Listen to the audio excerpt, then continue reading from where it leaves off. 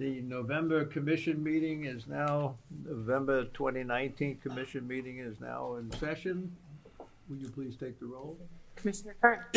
Here. Commissioner Floyd. Here. Commissioner Harper. Here. Commissioner Miletus. Here. Commissioner Posick. Here. Commissioner Raval. Here. Chair Rosenbaum. Here. Okay, our first order of business is retail services.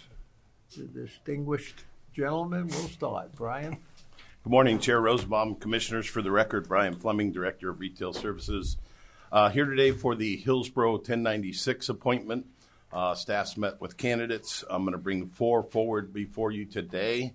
And with that, this is about a $4.9 million store currently. Lives in the city of Hillsborough, which, as you know, we've added a couple stores as a result of expansion. So with that, we're going to go in alphabetic order. And I will bring up Robert Boland. We're going to have 2 presentations today via PowerPoint and then 2 presentations in a hard copy format. This is Robert. And all applicants, please remember to state your name for the record. Good morning. Chair Rosenbaum. Good morning. Commissioner? Thank you. Brian, what kind of time frame would you like for me to time them on? Commissioner Raval, your standard practice, if you will, 5 to 7 minutes. I'll be generous today. 7. No, I know, just one next. Or Robert 7. said 7, yeah. So everyone, you're aware that I was given this responsibility by Commissioner Pamela Weatherspoon, which I showed cherish. And at 1 minute, I'll say 1 minute. And then you'll hear my little thing go off after that. So, and I'll start it after you say who you are. Okay. Good morning. My name is Robert William Boland III. And first off, I'd like to thank you very much for giving me the opportunity to present my plan for store 1096. First, I'll start by saying I've got a beautiful wife and 3 lovely children. My daughter, Ashley, just recently graduated college. She's the first one in our family to have ever graduated college. So very proud of her, and 2 boys that attend Oregon City High School. I'll start with my retail qualifications on page 3. 29 years with Safeway. Started out in my local neighborhood Martin Luther King Safeway store and worked my way up to store director. I was a store director for 5 years at Safeway, overseeing stores of about 140 employees and doing about $540,000 worth of sales. I led my district in cash handling, so we made sure all of our employees handled cash correctly. Ensured all company policies, procedures, and state laws were followed. And we also were part of the responsible vendor training program. So we trained our cashiers to make sure that we were a responsible vendor. As a district manager, overseeing 26 stores in the Portland metro area, part of those stores being the Hillsborough market, so I'm very familiar with that market. Led the Portland division for 9 consecutive quarters of customer service with Safeway. Improved underperforming stores and exceeded sales. On the next page, I did a SWOT analysis, strengths, weaknesses, opportunities, and threats of store 1096. Some of the strengths right now, they've got a brand new beer cooler. It's added more traffic to the store. Pretty knowledgeable staff on all of my visits. 3rd fastest growing city in the Portland metro, in the metro area, and 6th in the state. So definitely some strengths for that business. Some weaknesses, declining sales. You mentioned that there was 2 new agents in the area that's hurt this store's sales, and the exterior needs some updating. Some opportunities that I noticed, merchandising in the front of the store. The back of the store looks really well merchandised, but the front of the store, I think I can add some value there. Cross-merchandising to get additional traffic. Some of the threats to this store, the neighborhood stores, obviously is going to be competition. And then Bruce, the current agent, has done a great job building relationships with the local licensees and the employees. Bruce and his wife, Gail, also own the liquor store out in Forest Grove. And so I anticipate a little bit of employees leaving to go to the Forest Grove store too. He also mentioned that. On the next slide, if you look at the current picture of the front of the store that I was talking about around the checkout, and then the proposed look of where I'm going with it, more modern, clean look, some reclaimed wood, and just an overall cleaner atmosphere in the front. If you turn to the next slide, I'm a very simple person. I'd love to run a clean, neat, well-stocked store with exceptional service. How I'm going to get there is, again, the front of the store. Today, there's just a liquor sign on there. They have beer and wine. Adding that, working with the landlord to make sure that we call that out would be part of my plan immediately. On the next slide, the interior of the store. Currently, like I said earlier, the back of the house, I think, is doing a great job of selling liquor. The front part, I would like to add some incremental merchandising at the front checkout. I think I can get more sales. Cut back the office a little bit to gain some more retail space on the sales floor. In the back room, some reconfigurations to make sure on the next page, to make sure that there's no blind spots in the back room and kind of straighten that up. And then on the next slide, something I'm very passionate about, customer service. I think this is the lifeblood of any company, and it's certainly 1096. Greet every customer every day, train the employees on the value of greeting the customer and saying hi, making sure that that's a part of also shoplifting deterrent to make sure that we're greeting customers. Become sales experts. I think the vendors' online training, it's free. And so we should take advantage of that. We should have certifications for our employees. Going to build trust with them and obviously build trust with the customers. Speed of checkout, I'll have a system in place to make sure that we call when we need to get more cashiers to the front of the store. Thanking every customer. And then last but not least, as far as customer service, social media. I think social media plays a huge part in customer service right now. And I think that posting content daily to my website, to the Facebook account, Twitter, and monitoring online reviews is absolutely crucial to our business. Make every day a better day for the employees, the community, and our customers. As far as merchandising goes, I won't go through all the bullet points, but in-stocks are definitely going to be important to me. You can't buy it if it's not there. Local item selection. Local is really hot right now to make sure that we keep up with current trends. On the next slide, my 30, 60, 90-day plan. Again, I'll just call out a couple bullet points. 30 days, I'm going to meet with every one of our licensee customers right away. In 60 days, re-merchandise some of the non-liquor items in the store and join and meet some community groups in my local community. In 90 days, I'm going to improve the sign on the front of the building, upgrade those shelving and fixtures around the register area, install channel stripping to call out some of the local items that we're selling. On the next slide, 17% of Hillsborough population speaks Spanish and 9% in Oregon. I feel with the diversity that I can add and the hiring I can do, definitely going to help serve our customers better and increase the sales. Have quarterly responsible vendor training for all of my associates. And then on the next slide, the hours of operation. I plan on expanding the hours Monday through Friday by 1 hour, on Friday and Saturday an additional hour, and then on Sundays 10 to 7 for an additional 3 hours.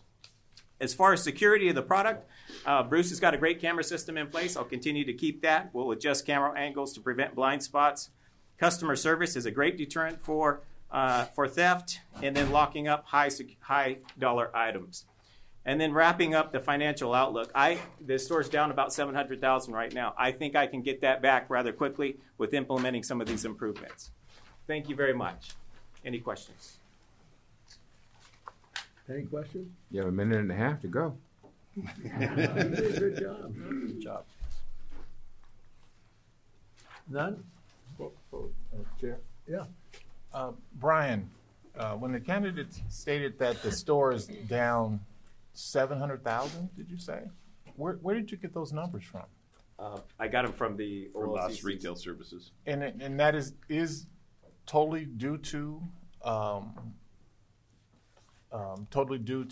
the increase of stores in the Hillsborough area? Yeah, so not Commissioner Harper, not 700,000 in net to the store, but 700 gross sales, which is approximately 10% down as a total store. This was a little north, I believe, of 5 million.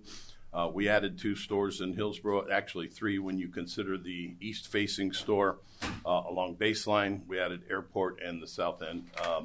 Part of that, as we went through expansion, was we knew that Hillsborough, the population at the time, and what's growing. So some of it sets for future. I believe this store will grow, and usually that time frame is anywhere from 18 to 24 months. Okay. And with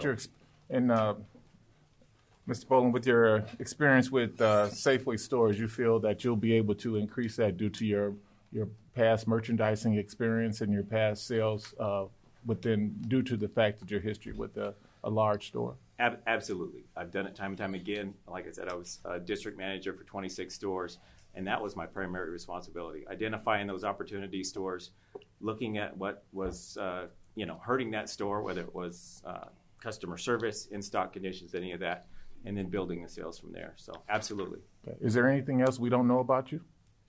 I rattled it off pretty quick, but I'm high energy. Okay. I'm a simple guy. I worked my whole life up through my career by hard work and working on the sales floor and just getting after it. So I have a quick question for you, Mr. Bullen.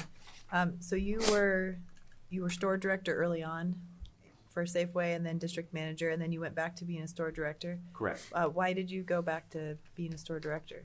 Well, a couple reasons. Our company's changed quite a bit. There was an opportunity to go back to being a store director at the same wage, and Okay. so I took that opportunity. I also want to be a role model to my children. I keep preaching to my daughter to find what she loves to do and do it. And I haven't necessarily always taken that advice, but now's my time to do that, and I want to be a leader to her too. And one last question. You've spent a career at Safeway. Why the change, and what's interested you in applying today? That's part of why I wanted to be a leader to my children and an example. I think that I'm at a point in my career at Safeway where I've done a lot, and I think that this is the next step for me to get out there and do it again in my own environment, in my own business. So. Okay, Brian, is the total of sales, the 4.9, that's reflective of after the reduction of the 700,000? I just want to be clear. So this should have been at time of resignation. Okay. So when we do the estimates of resignation buyout, so at time of because everything revolves around that. If I believe correctly, this was fiscal year end June 30, 19. Okay, so it does reflect the dip. Yeah, at that point. So it has some attrition now or slight declines in sales, but that's not included in this number because we run a rolling 12 as well as fiscal calendar. Yeah. Okay. But I could certainly provide that. Yeah, it just helped from out that. Thank you. I want to congratulate you. I've seen a lot of these. I think this was an excellent presentation, especially putting in here the qualifications and the store analysis. We can read that on all the papers, but I liked it in here, and I think that's great. My only question to you is, Bruce is the current agent, Correct. and he's got another store? Chair Rosenbaum, Bruce and Gail Hochstein have individual stores. So Gail was appointed after Bruce. So they don't have two stores, just Bruce. They've been a family. They've had the stores. Bruce is actually coming up on 39 years. He did not choose to come today, but he has 39 years as a liquor agent. His wife, I think, is somewhere in the neighborhood of 20-ish in Forest Grove. So Bruce is, what you're saying is that you might lose some licensees and employees from the store because they like him so much they're going with him. Yeah, I met with Bruce. Actually, he's probably spent 4 hours with Bruce. And in talking to Bruce, the current manager at 1096 Hillsborough is going to be going to the Forest Grove location. He's been offered a position there, so I definitely will lose that employee. And then he does have some great relationships with some of the licensees. So don't know for sure that I would lose those, but absolutely that's an opportunity for me. Okay. Do you have people in mind that you're going to bring in to help you? I've got a lot of people. Okay. Thank you very much. You're welcome. Thank you. Okay, thanks, Robert. Okay, next up on the deck is Holly. Holly Hassan, come on up. And I believe you're bringing up the PowerPoint. There we go. So remember to state your name and then just click forward on there. Okay, I'm going to let my husband click for forward. Perfect. Yep, thank you.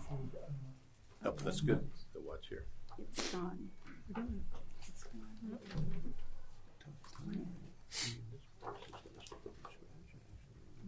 Sorry, it turned off. I have to turn it back on. Good morning. Good morning. Chairman Rosenbaum, commissioners. It's a beautiful morning this morning. I couldn't believe how nice it was anyway. It's a little chilly, but it's gorgeous. No, it's just gorgeous. Thank you for your time this morning. My name is Holly Hassan. I'm the agent at Bethany Liquor, store 1243. I have 40 years retail experience, including being the agent at Bethany Liquor for 6.5 years. When I was appointed the agent in 2013, we started with 1,000 SKUs and sales of 1.7 million. Today we're at 1,700 SKUs with sales nearing 3 million, with the average daily sale of 8,000.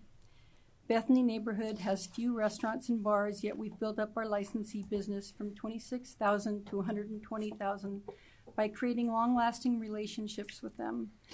All this was accomplished by extending our hours, offering products that customers and licensees demand, along with giving great customer service. We've also forged a strong relationship with the community and are very proud to have been featured in a 2-page article in the Bethany Living magazine this past year. Having a sales floor of 875 square feet, I'm very proud of these accomplishments, and all the credit goes to my fantastic team. Bethany has received outstanding reviews, near perfect audits, never had a violation for selling to a minor, and have been recognized for being the top 3 of Scotch sales in Oregon. On page 3, we strive to meet the needs of our customers and are committed to giving exceptional customer service. We use social media such as Facebook, Instagram, and Twitter to increase our reach and appreciate the many 5-star reviews and nice comments on both Google and Yelp. Showing you here are just a few from Google. I stay active on our Facebook page, trying to keep people engaged. Now I'd like to share with you my business plan for the Hillsboro Liquor.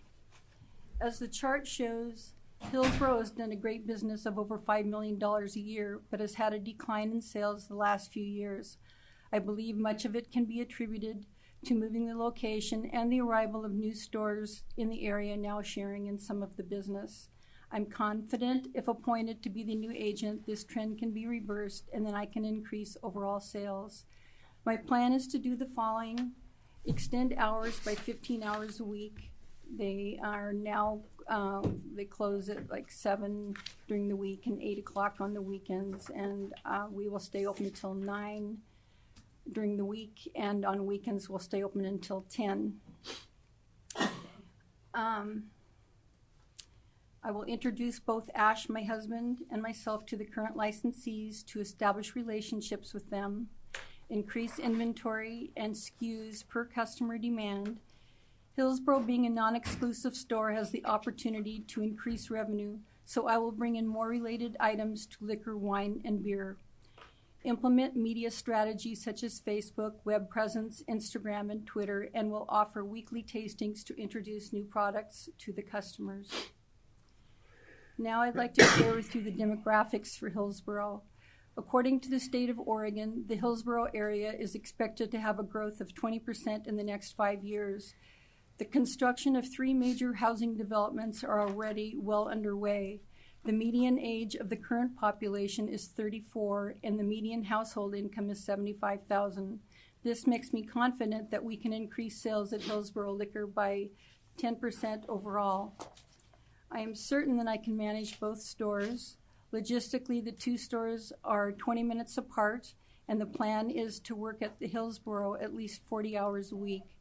With the help of my current management team at Bethany, I feel comfortable committing a full-time to developing the business plan at Hillsboro. If appointed, my plan is to keep all the current employees at Hillsboro since they're already familiar with the customer base. To further manage the 2 stores, I will use advanced technology to monitor the store via remote access in my absence, as we currently do at Bethany. On page 7, I plan to keep the existing layout of the store, but plan to modernize the outside by replacing the current sign and decals on the windows as shown. Within the store, I also plan to replace category signs, making it easier for customers to find products. As you can see on page 9, there's a long bay blocking the front desk. I plan to remove that to make a clear walkway to the front desk. Plan on page 10, it shows our expenses and budget for the endeavor. Page 11 summarizes our business plan, and page 12, you will find my letters of recommendation. In closing, I'm very proud of the success that Bethany has seen over the past 6.5 years, and I am confident to take on a second store. I think that applying a similar strategy to Hillsboro has great potential for success. And if you have any questions, I'd be happy. My husband and I are both here. We'd be happy to answer you. Sure. Ms. Bowen, can you move take the slide back two slide backs so I can give a chance. One more, so I can just read here. Thank you.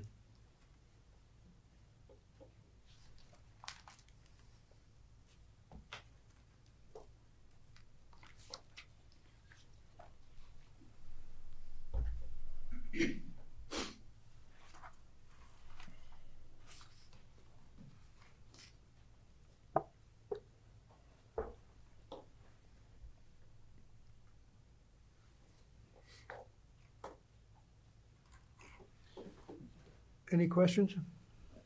Just one. You mentioned you've got the Bethany store. What percentage of of your business is licensee sales out of Bethany? Oh, boy. I'd say about 5%. Yeah. Because the Bethany area is really not conducive to any restaurants or bars for that matter. Yeah. So that sort of restricts us into serving the available restaurants that are in the neighborhood, Sure. which we have captured. Yeah. No, we touched on it before, I think, but I think with the Hockensteins, they've got a big licensee business Yes. there, and I think that's going to be an important thing just to be mindful Absolutely. of. You mean the store now has? Yeah, but they're going to lose some of that. Yeah, I mean, because That's they could facilitate it. A lot of it probably out of Forest Grove if they wanted to, or they could. So I think that store is going to really require a focus on licensee business. Would be Absolutely. my thought. Absolutely. It will definitely require a focus That on was it. exactly my point. Yeah. They've already lost several accounts, and because Bruce told us, we spent a lot of time with Bruce also, and he did say that he lost a couple of accounts already, and that his manager was probably going to be going with him and would probably be taking at least 3 accounts with him. So we know that, and I think he said he had 9, so I'm pretty sure we will have to work very hard going out and introducing ourselves to lots of restaurants and bars.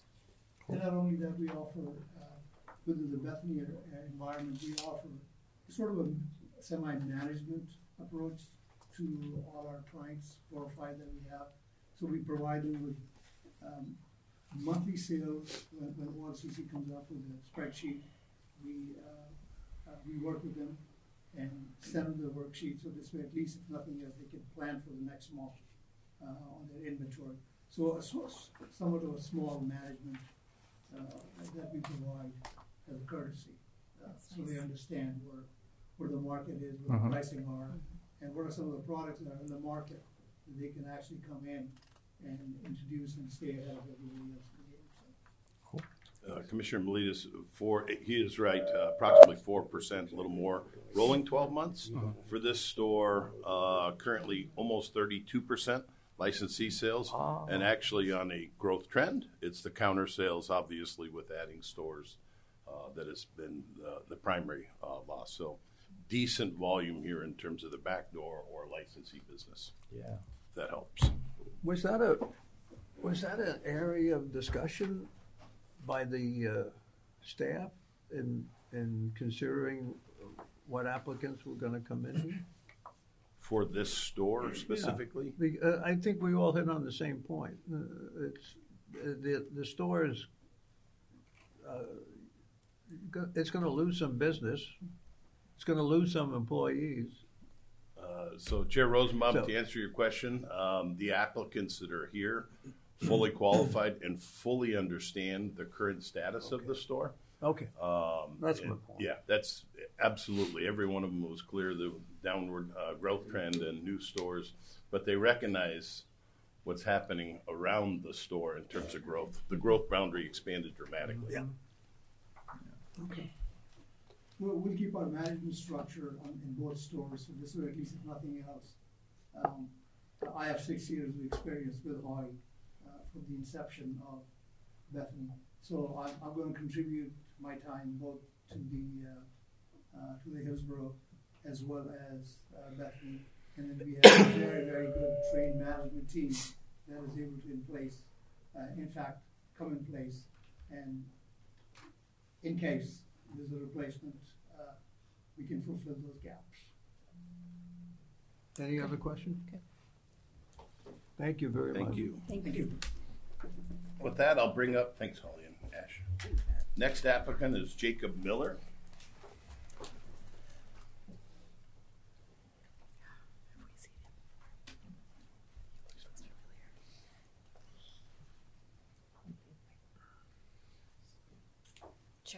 Thank you. Thank you very much. Thank you.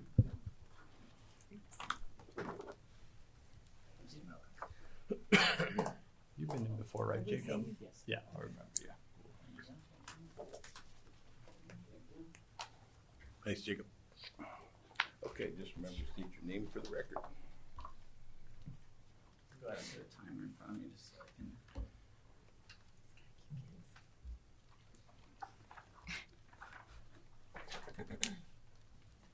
My name is Jacob Miller, and I just want to start saying I really appreciate you guys for allowing me to present to you today. It's a real honor. Table of contents is on page 2 there. You guys can reference that as we go today. I actually want to go ahead and skip over pages 3 and 4. You guys have seen my applications. You know the work history. I've spent some time managing other OLCC liquor stores. But I do want to preface the whole presentation by saying that although I appreciate that experience, me and my wife are ready to kind of start our own legacy. We want to move up to Hillsborough, really dedicate ourselves to this store, resign from Ham Markets. Even the store that I own, the grocery store, I've put a manager in about a year ago, just really trying to prepare myself for opportunities like this. So let's get into the store. City of Hillsborough currently has just over 100,000 people. They're expecting a 15 to 25% growth over the next 7 years. OLCC has wisely put 2 new stores in the area because of this. We've seen a drop in sales, as previously mentioned, but I want to show you guys today how I think I can turn that around in an expedited fashion. Big one's having sufficient staff to greet customers. It's a detour to theft. A proper dress code, including name tags. I also want to train my staff in liquor and in, knowledge of liquor, but also, the proper service to the community as far as not selling to minors or intoxicated individuals. I also really want to be involved in the Hillsborough community. I take big responsibility in employment, and there's actually 15 employees there currently. And then also I'd like to spend my time and resources in school programs. I'm a big baseball and basketball fan. I've coached some baseball teams. It's important to spend time in the community and not just sign checks to things. Hours of operation, I want to increase them by 6 hours initially. That could expand depending on how things go, but I expect a 5 to 10% growth because of those 6 hours. I've also seen in other parts of the state that when one store increases hours, the stores around them tend to as well. So that's kind of a double bonus for OLCC.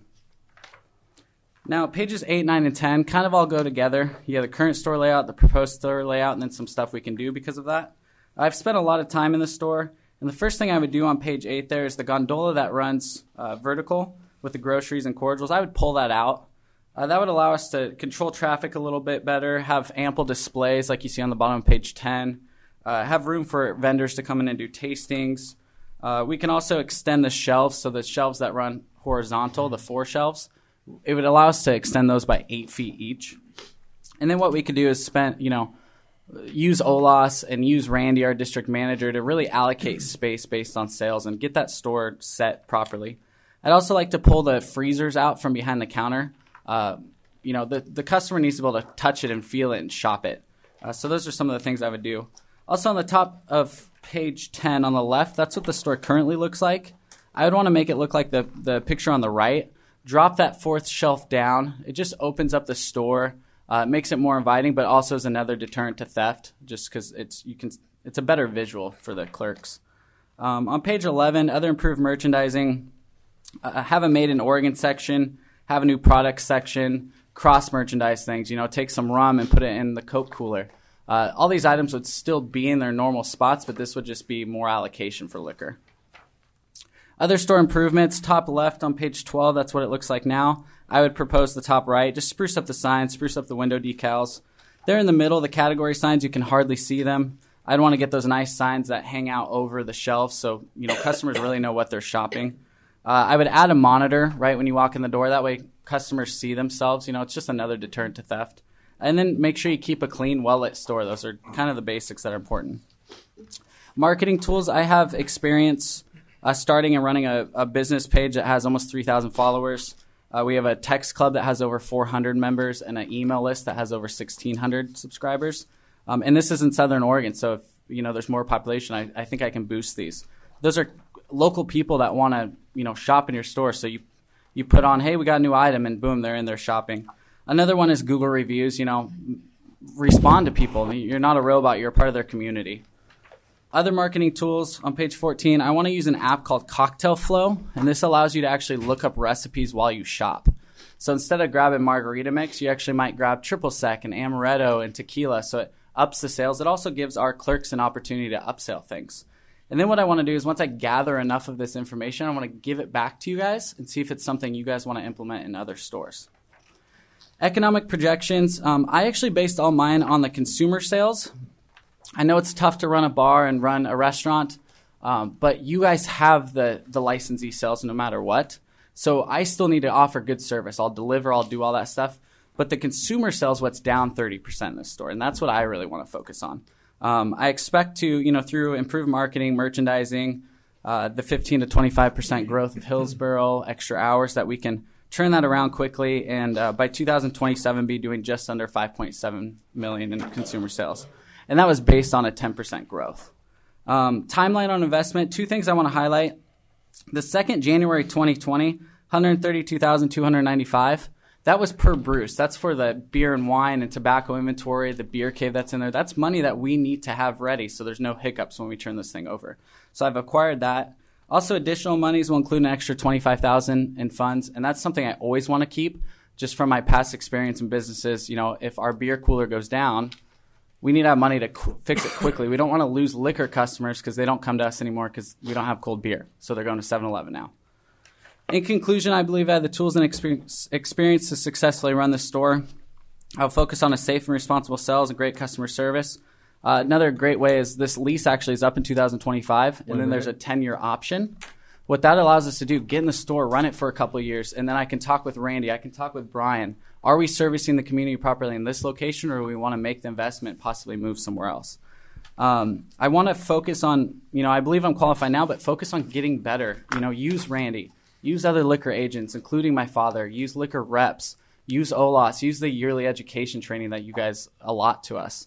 It's important not to be stagnant. So, again, even Bruce, get in with Bruce in December. And what an opportunity. I already know how to do the ordering and all that stuff, but get to know your employees. Get to know your customers. That's a huge advantage.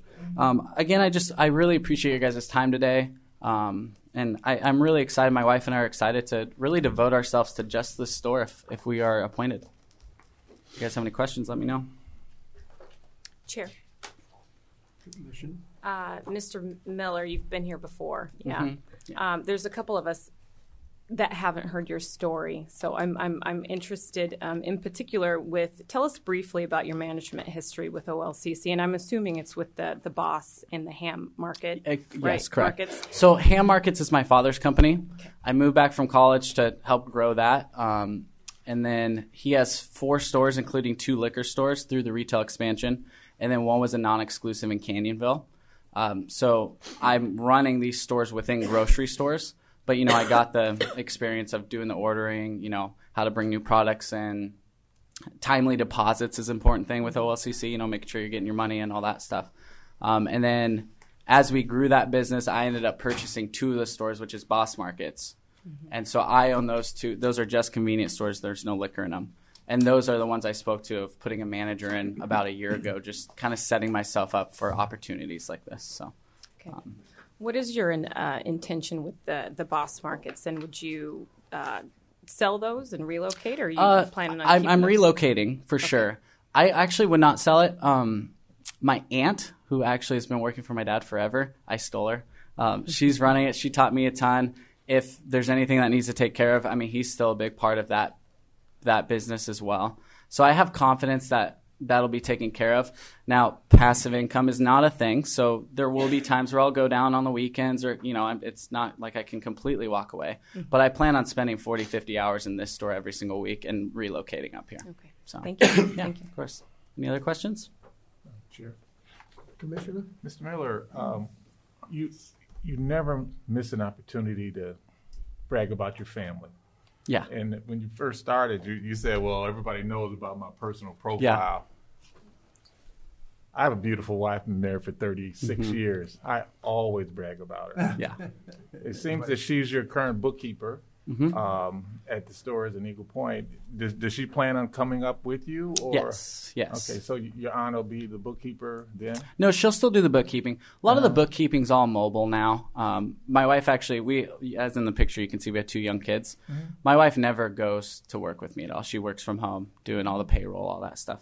And just to address the skipping over that, we talked about that. That was kind of something that, for the future of our family, she was like, she kind of has my mentality. She was like, don't worry about me. Like, get to the store. Don't worry about yourself too much. They've seen your experience. Get to the store. Again, I have a beautiful family, and that's, but we appreciate that. Trying to go through, trying to better ourselves. She was like, let's skip it. Let's get to the store and tell them how you can better this store. So you go home and tell her never skip you. I will. Yeah, I'll give her. I'll say Commissioner Harper chewed me out for that. Yeah, and I just appreciate one thing that I noticed in your presentation that maybe the other candidates will not hit on is the branding. I really appreciate the fact that you understand that this business takes a specific brand in what you're doing. And I really appreciate that in your focus. Thank you. On how you're going to achieve success in this business. So thank you so much for getting that out. I appreciate and especially the opportunity to give back to us here at the commission and share how your successes made your business successful. So thank you, Mr. Miller. Thank you. I appreciate that. Any others?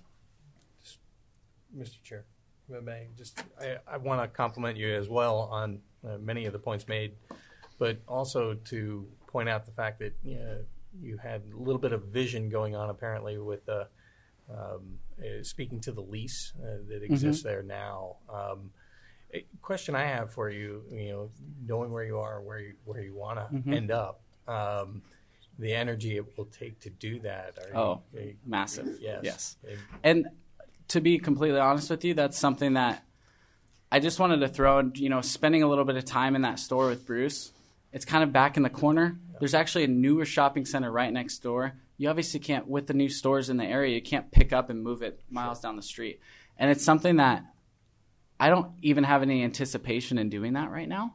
But what an opportunity for, even if I'm not appointed the agent, for any of the agents. Like, we get to run this store for 5 years. And then, like I said, we can talk with Brian, talk with Randy. I don't know if you guys would be a part of that decision. And, hey, a lease came up right here. Should we keep it here? Or should we spend that? Because it'd probably take a couple weeks to move all that. It's a big store with a lot of product. But, in the long run, maybe we say no, and then it's over. I applaud your vision and innovation.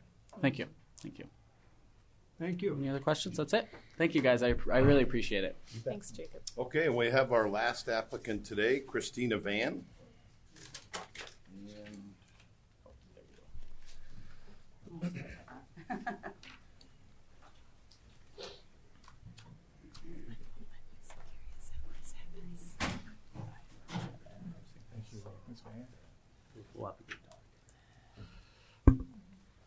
Hello. Good morning. Thank you very much. Thank you.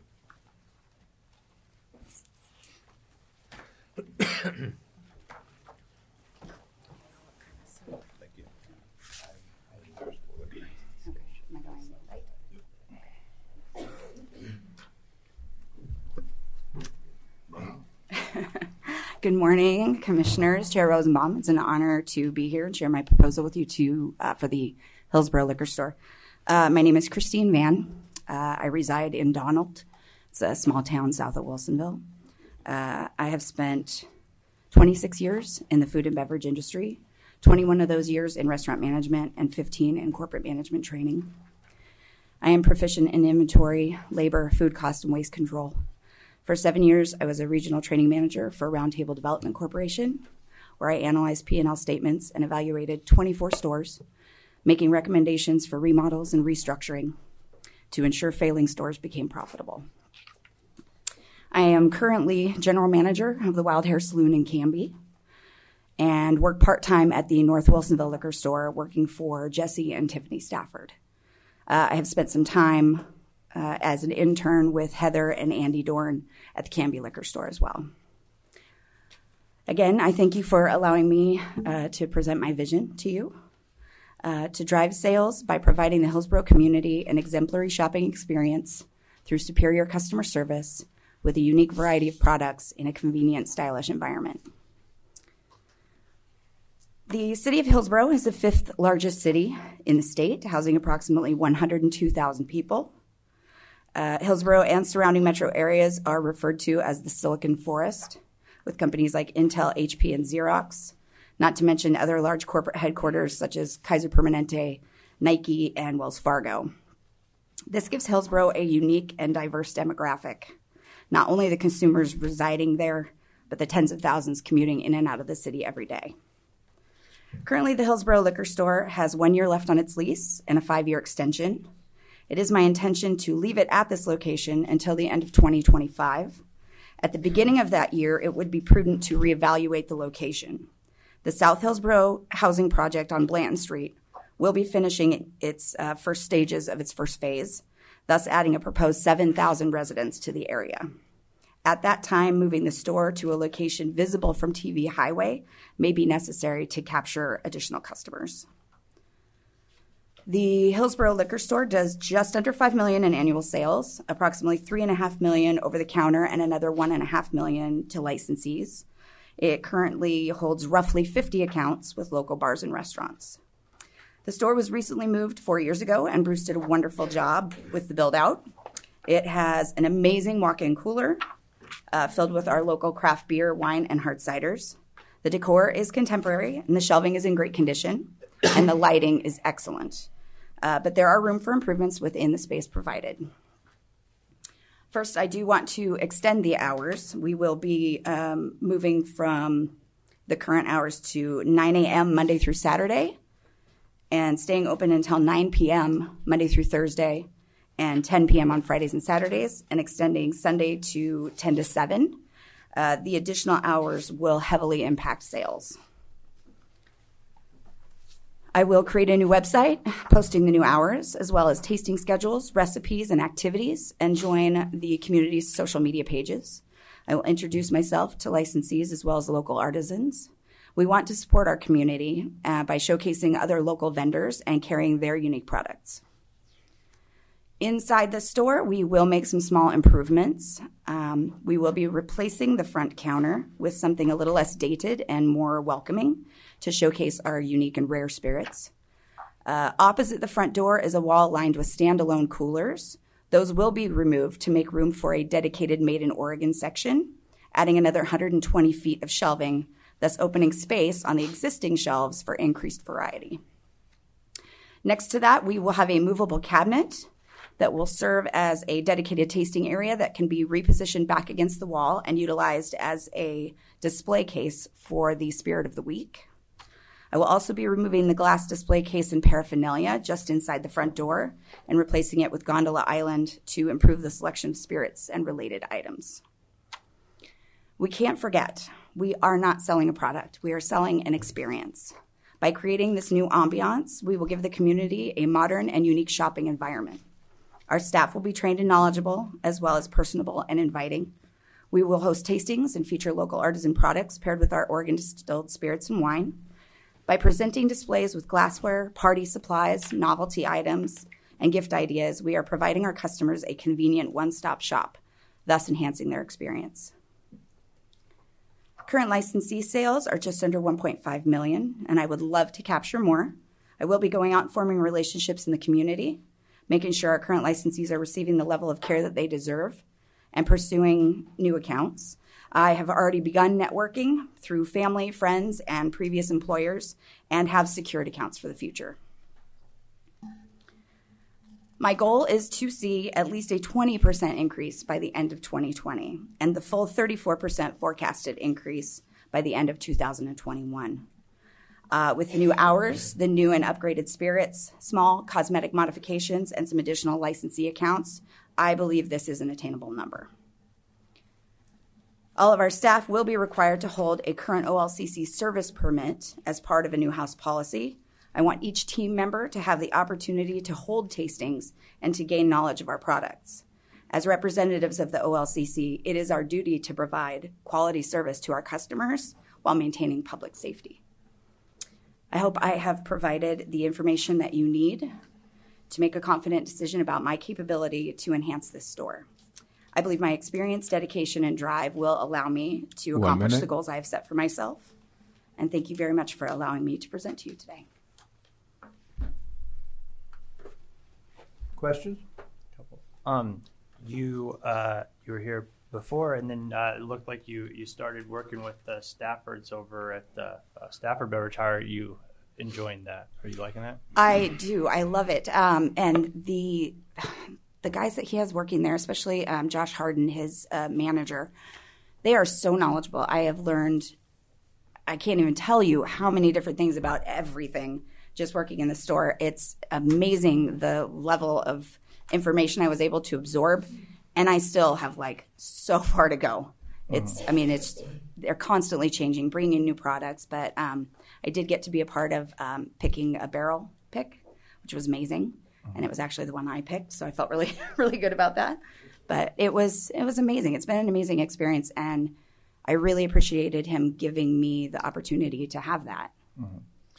And you looked at this particular, because it's a big store. It is, yes. A lot of sales. 5,600 square feet. And, yeah. Well, and just in terms of volume, too, it's doing a lot of sales. But there's some uniqueness to it. I think, and Chair touched on it, the loss of licensee sales. It'll be important to focus on that. Absolutely. The ground running on that. And it sounds like you're prepared for that. But also so I think it's but you're mindful that the licensee sales will probably be an area to focus. There will be a small hit. There was some conversation earlier about Sterling and Bruce taking some of those to the Forest Grove store. I met with Sterling yesterday, actually, and he has not made up his mind. We sat down and talked about salary and hours and and he said that Bruce did make him an offer, but Bruce also told him to be open-minded and see whatever agent gets assigned to see what they're offering. He may want to stay. He does have connections with the staff, and he does have connections with a lot of the licensees, and he's not opposed to staying. He also did say if that wasn't necessarily a good fit, he would be willing to come by a couple days a week on a consulting basis to help transition. Sterling's the manager. Sterling's the manager, yes. Okay. Yeah. So I wanted to make sure I was prepared. Am I going to go into this blind, or am I going to have some help? And quite honestly, like I said, he's still kind of on the fence. But I also told him, you don't need me, but I need you. So you kind of have me at a disadvantage. So we'll talk very carefully about what it's going to take to keep him. That's never a good negotiating. Yeah. I wasn't trying to negotiate. I was trying to keep him. So, Chair Rosenbaum, Commissioners, for the record, I do know Bruce. Bruce is a stand-up agent. He's been around a long time. He's committed to any one of the applicants today to try and help them in the transition. Sterling has a big part of the licensee business, or been a part of it, but he's also encouraging, and this is as of yesterday, spoke with the DM, says, no, he's encouraged every single licensee he currently has to stay, and then at a later date consider different options. They have lost one licensee to date, but that's natural when stores retire. So that applies to everyone that's here. Chair Rosenbaum. Commissioner. This is for all of you. I'm in the world of sales. Sometimes they don't like the fact that I comb my hair to the side anymore. Sometimes they love the fact that I don't have any hair. I'm not worried about the licensees going away, and you shouldn't be either. So provide the quality of service that you're talking about, you'll be fine. And by the way, I think all of you are great. So thank you. Yes. Any other questions? Brian, I failed to ask each candidate, and you have the answer. How many of the 4 candidates ever attended any agent training sessions? I'll have to 1, 2. 2 are existing relationship. So 2 have never been a part of our OLCC agent system, so they have not. And which 2 are those? So Holly has attended, as well as Jacob with his father. All right.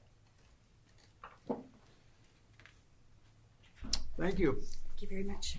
The commissioners will now go into, oh, by the way, I just want to say, all four, I think I can talk for the commission, all four were excellent. Excellent. I mean, we've been around here long enough to know the difference, and all four of you were great.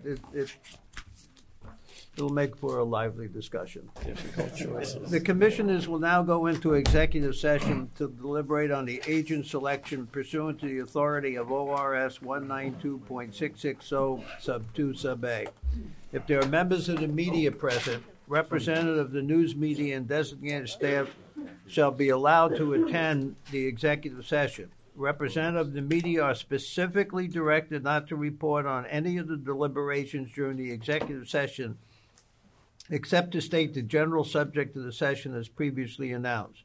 No decisions may be made in an executive session. We will return to open session in this room. We are temporarily adjourned. We're back in session.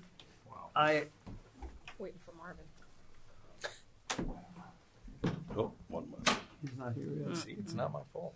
Finally not my fault. It's on you. Oh, goodness. Well, we'll take another second or two. Commissioner Revelle is not here.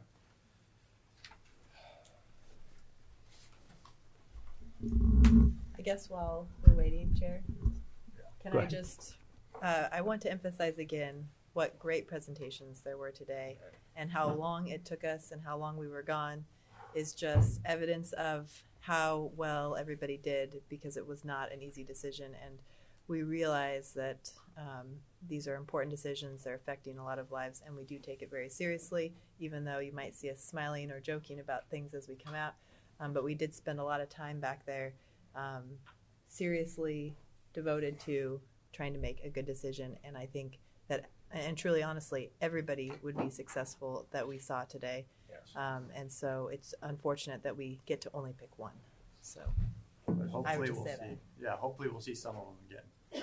Yeah, and that on that note too, we would appreciate seeing you again if you're not going to be the person getting the slot today.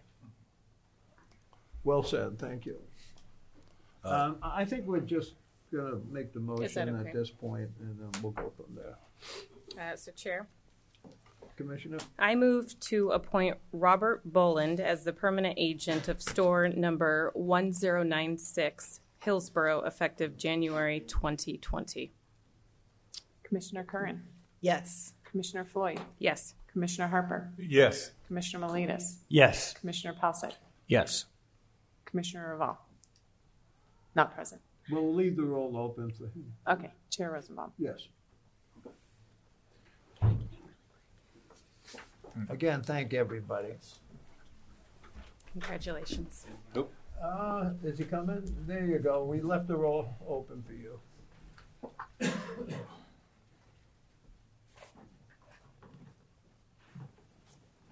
Present.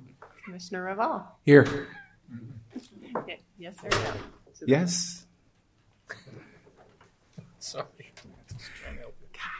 Chair Rosenbaum, Commissioners, thank you so much for the applicants that have been asked to come back.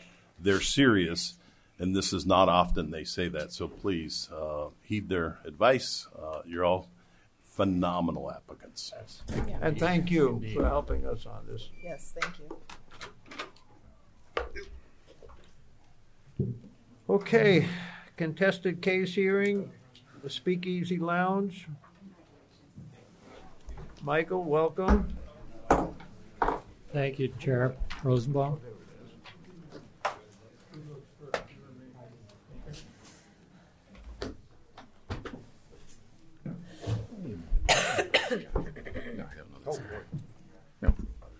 Good morning, Chair Rosenbaum, Good morning. members of the commission. Good morning. I'm Michael Shine from AP&P. Joining me here at the table, immediately to my left, is Michael Mills, the attorney for licensee KRH Hospitality LLC. Then to his left, Kevin Hoffman, and to his left, Lou Woodsky, who are members of the business DBA Speakeasy Lounge. The Speakeasy is located at the corner of Southeast 162nd Avenue and Southeast Stark Street in Portland. Before you today is a liquor compliance action based on notice of proposed license cancellation that was sent out May 9, 2018. After issuing a first, second, and then third amended notice, the case was tried for 5 days from June 10 to June 14, 2019. Before you for entry as a final order is Senior Administrative Law Judge Joe Allen's proposed order, a 26-page opinion in which he recommends cancellation and non-renewal of the Speakeasy's full on-premises liquor license based primarily on a history of serious and persistent problems at the premises. So I'm going to present the Commission's case, then turn things over to Mr. Mills to argue his client's exceptions to the proposed order of cancellation, after which I will ask for a chance to respond to Mr. Mills before you retire to deliberate. We will confine our remarks to the evidence of record and to the exceptions filed, and we will each try to limit our remarks to about 10 to 15 minutes. Authority to operate Speakeasy Lounge was first granted to Mr. Hoffman back in January 2017. Mr. Hoffman had worked for more than 30 years as a contractor in California, and he had no prior experience in the bar business. At first, he relied on hired managers, but he moved to Oregon in May 2017 and began personally managing the premises in June 2017. In February 2018, he added Ms. Woodsky as his partner. In the third amended notice, we charged a history of serious and persistent problems based on 28 incidents over a 22-month period from April 13, 2017 to February 16, 2019. Under the Commission's penalty schedule, this is a Category 1 violation with a presumptive penalty of license cancellation. In addition, the notice charged a false statement violation and a failure to evict a patron after a disturbance violation. The proposed order concludes that all three violations are well-founded. So as I said, this matter was heard for 5 days from June 10 to June 14, 2019. 32 witnesses testified on behalf of the Commission, and 5 witnesses testified on behalf of the licensee. These witnesses included the licensees, Mr. Hoffman and Ms. Woodsky, who got to tell their version of the events in question, as well as OLCC inspectors Joe Welp, Gary Wellborn, and David Staniford, OLCC statewide alcohol compliance technician Carly Vetter, Jenny Glass, who's executive director of a neighboring business, a nonprofit called the Rosewood Initiative, and 27 law enforcement officers from Portland Police, Gresham Police, and Multnomah County Sheriff's Office. In addition to all this testimony, the ALJ admitted and reviewed 38 agency exhibits and 36 licensee exhibits. Based on all that evidence plus substantial written briefing filed by Mr. Mills and myself, Judge Allen found or proposed that the Commission find that staff had proven 26 serious incidents in 22 months at the Speakeasy. To quote from the proposed order at page 19, those incidents included 21 instances of violence or drugs in and around the licensed premises, with 5 of those instances involving gun violence targeted at patrons of the licensed premises or at the premises itself. In addition, at least 3 of the established serious incidents included minors. Now, of course, there are too many instances or incidents to discuss each one here separately, but I want to just mention a few representative incidents that will give you a sense of what has been happening at the Speakeasy. Here's an incident from July 5, 2017. I'm going to quote some excerpts from Finding of Fact 13 and 14 in the proposed order. At approximately 2:25 a.m. on July 5, 2017, several Portland police officers responded to the licensed premises after multiple reports of a large altercation and 1 or more gunshots. A witness on scene reported seeing a gun fired into the air in the parking lot in front of the licensed premises. The altercation began inside the licensed premises between females who were escorted outside. One of the females, identified as Mathis, was driving a red Mustang. The other females drove a white SUV. Responding officers observed a red Mustang chasing a white SUV down Southeast Stark Street. Officers then observed the Mustang pull into the parking lot shared by Sue Casa and the licensed premises at a high rate of speed. Officer Alicer Renander made contact with Mathis and observed she was bleeding from her face. Mathis told Officer Renander that she had been in a fight at the licensed premises. Mathis then got back into the Mustang and chased the white SUV across the parking lot. In the process, Mathis nearly struck Officer Renander with her vehicle. A physical altercation between approximately 6 to 8 females ensued in the parking lot in front of Sue Casa, which is a neighboring business in the same strip mall.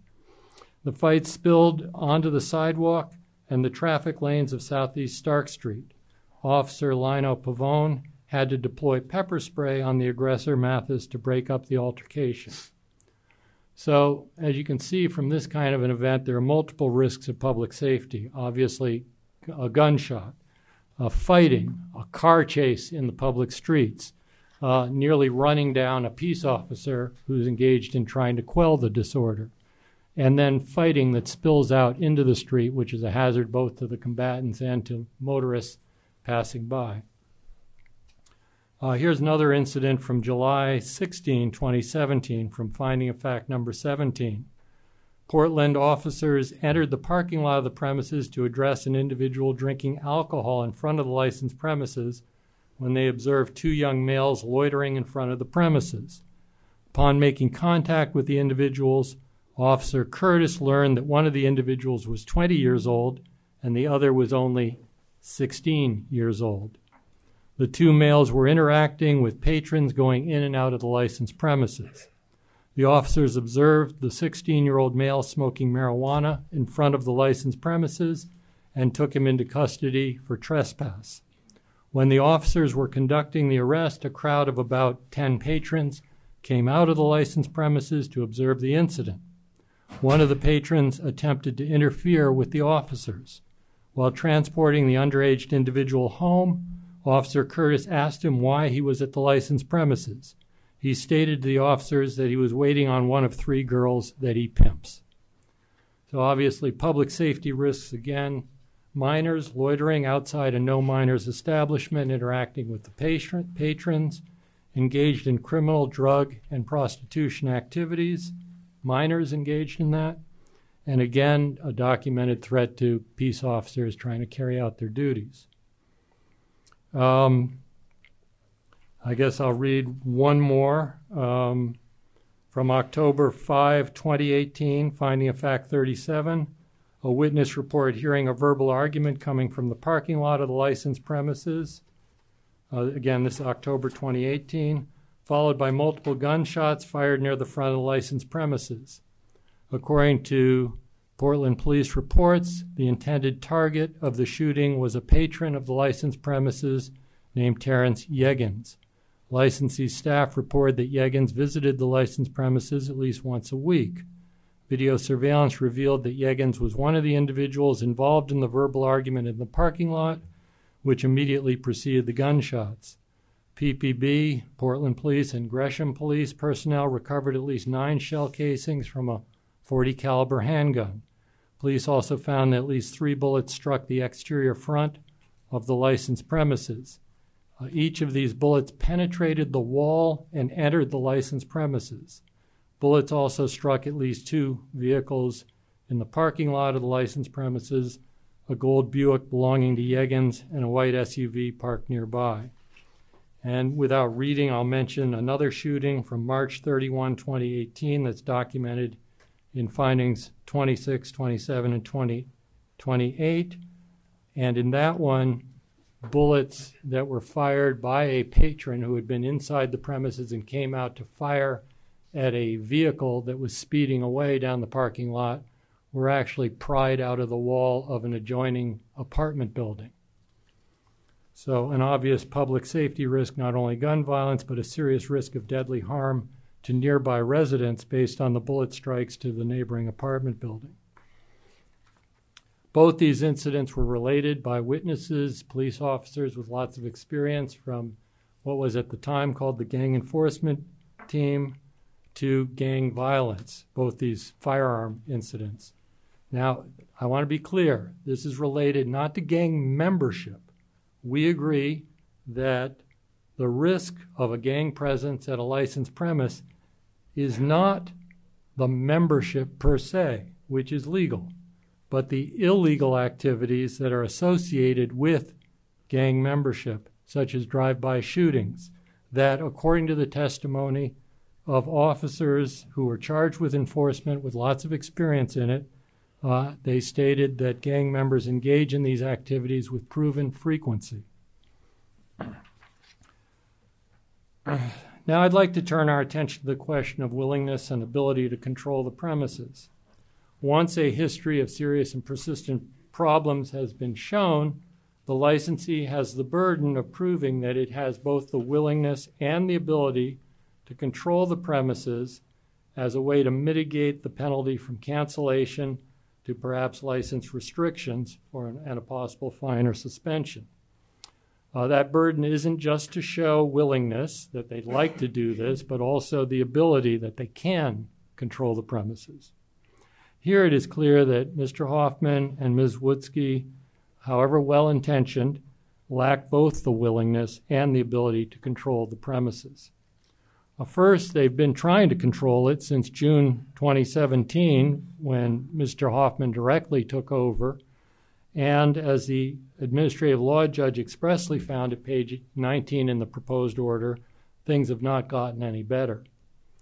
Second, the changes that they have instituted have not worked, and as stated in commission precedent, Big Shots Bar and Broiler, which is OLCC 09V68 from April 2010, where serious problems persistently recur even after the licensee takes measures to control the premises, the commission has held that the licensee did not demonstrate both the willingness and ability to adequately control the premises. A third, licensees here have demonstrated actually a positive unwillingness to spend what's necessary to make more changes and to do what's necessary. Specifically, staff did propose a series through 3 offers of possible restrictions that could be placed on the premises, including stopping serving alcohol at 12:30 a.m. And requirement as to DPSST certified extra security to patrol the parking lot. And this was rejected by the licensee as too expensive. As the ALJ found at proposed order, page 20, that shows a lack of willingness and ability. I don't think it's necessary to discuss the other violations unless there are any questions about them. Staff requests that you enter the proposed order of the administrative law judge as a final order, which means that for a history of serious and persistent problems, unmitigated by willingness and ability, staff requests license cancellation and non-renewal.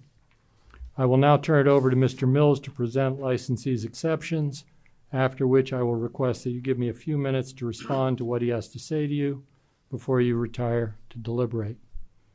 Thank you. Mr. Shine. I may clear my throat from time to time. I've had a little trouble with my voice, but good morning. Chair Rosenbaum, members of the commission, Director Marks, and Ms. Paul. Last time I was here, your status, or at least your position in space, was much more elevated. You've gotten seemingly more down to earth, and it was kind of intimidating before, even to an experienced lawyer like myself, and so it is appreciated, I'm sure, for the members of the public who appear in front of you. You've also got some new equipment, and it's really very nice. Isn't that why the judges stand I think it very is. much They're higher always, than all of they're us? always up there. I'm a lawyer in private practice. I've been in private practice since 1972, graduating from Willamette University. I want to tell you a little bit about myself as it fits into the context of why I'm here arguing my client's case. I was a licensee while I was going to law school. My first client was an OLCC licensee. I represented the Oregon Restaurant and Lodging Association since 1972, advising them mainly on lottery and OLCC. I have represented licensees in literally hundreds of administrative proceedings such as this, including history of serious and persistent problems. I currently have over 100 OLCC and lottery clients. I'm here not because we necessarily dispute some of the facts that Michael Shine put before you. The facts were well documented. I'm here because I want to point out to you that if you adopt the proposed order as your final order in its present stage, that I believe that you will be opening up a new area of liability for licensees and make them liable for acts of people who are not their patrons and over whom they have no control. I have filed a number of exceptions. I invite you to read those exceptions. Unfortunately, it's lengthy, but I believe it was necessary to show how the shift in the proposed order is going to affect the industry, not only these clients of mine, but the whole industry. And I'll go through some of those incidents to tell you why. The governing statute that allows the OLCC to bring a history of serious persistent problems is ORS 471-315-1C. That's the legal standard by which a history of serious and persistent problems is measured. In order to be an incident that is valid and that can be counted in a history of serious and persistent problems, first of all, it has to involve some kind of activity inside the premises. Inside the premises, the licensee is responsible for everything that goes on. That's fair enough. Outside the premises, the rules change a little bit. Outside of the premises, according to the statute, they're responsible for the activities of their patrons. If those patrons are in the immediate vicinity of the premises, and if the activities of the patrons that occur in the immediate vicinity is related to the sale and service of alcohol under the exercise of the licensee's license privileges. There is nothing that I'm aware of in case law or statute that requires an OLC licensee to be responsible for anyone except a patron under those particular circumstances. Under the findings in the proposed order, if you adopt it as it is, there are situations which are outside the statute that I'll point out to you. The first one is a proposed finding of fact 16. And here's the fact scenario. And here again, the facts really aren't an issue. The issue is this something that my clients and other licensees should be held responsible for if it occurs at their premises? A suspect was found hanging around the premises. He was 18 years old. There was no evidence that he was a patron at all. He was 18. He wasn't legally allowed to be inside the premises. There was no evidence that he had been inside the premises or that he had attempted to gain entry to the premises.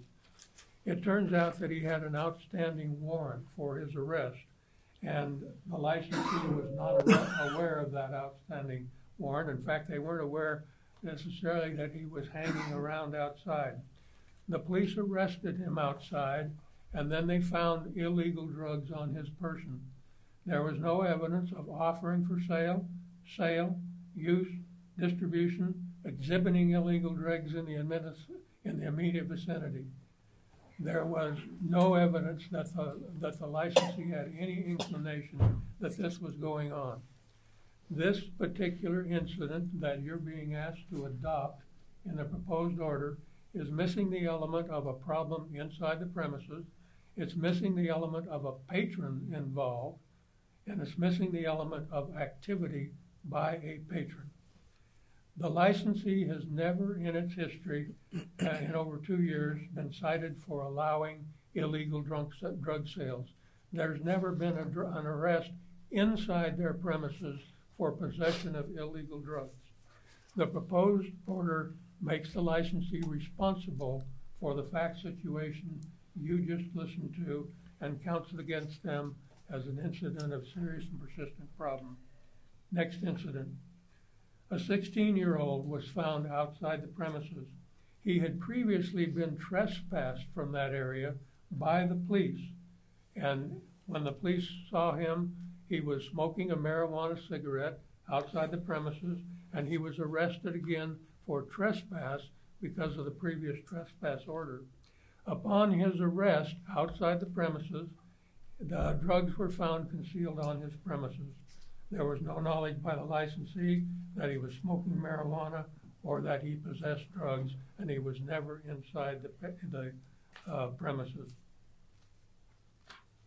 The licensee also has never been cited for sale or service to a minor or allowing a minor in an unlicensed portion or a portion of the premises that was not open for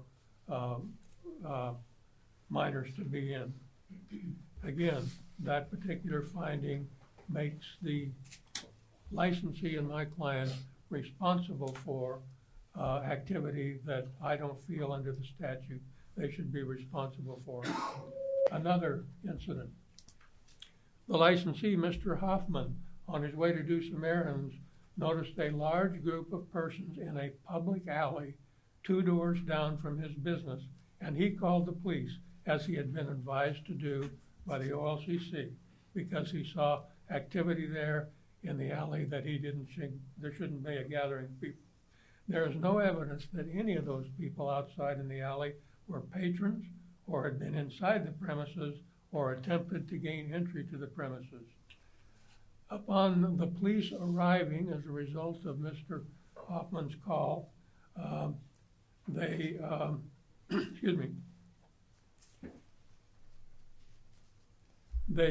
arrested the one on an outstanding warrant for trespass, and he refused to leave at the direction of the officer, so they arrested him. The discovery of drugs concealed on his person was after the arrest, outside the premises. Again, the licensee did not permit any unlawful activities and should be given mitigation for the fact that he called the police. Missing elements again. No patron, nothing inside, and not related to the sale or service under the license privileges by the 16-year-old, or by the people that were outside.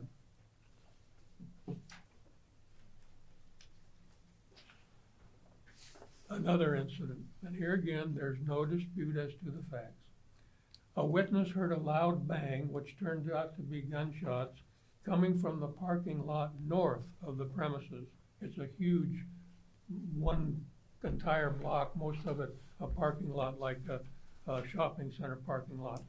The witness stated that they saw the gun and it was fired straight up into the air and not at anyone or anything, and there was no evidence of a victim or property damage. That person was not a patron. He was not inside the premises and hadn't been inside the premises, and the activity in the immediate vicinity by a non-patron was not related to the sale or service of alcohol under the exercise of the license privileges. Again, that incident is missing some elements that should be there. I think this might be the last one, but the police observed a known gang member starting to come out of the premises. And there was testimony at the hearing that they do not deny entry to gang members because there's not illegal to be a gang member. It's only the activity of a person that decides whether they're illegal or not. Anyway, the police saw this person coming out of the premises. He was known to be a gang member, and it was known to have a warrant out for him. There was no illegal activity of that person inside the premises, even though he was a patron. The police were aware that he had the warrant, and when he came back outside sometime later, they arrested him for the warrant. The licensee was not aware that the person had a warrant. The activity of being in the parking lot with an outstanding warrant was not something that was related to the sale or service of their license privileges, and is again missing some of the elements. Okay, I'm going to give you one more. A patron came into the premises. It's kind of funny in a way, and sad but funny. A patron came into the premises and left his keys in the unlocked car. It was subsequently stolen from the parking lot. No evidence that a patron stole it from the parking lot. It was not related to any activity by the patron, except if you count the fact that you leave your keys in an unlocked car as a stupid activity, that may qualify, but I don't think that's what the statute says. Again, the theft was not related to the exercise of license privileges. There's a couple others, but I'm going to use up the rest of my time. That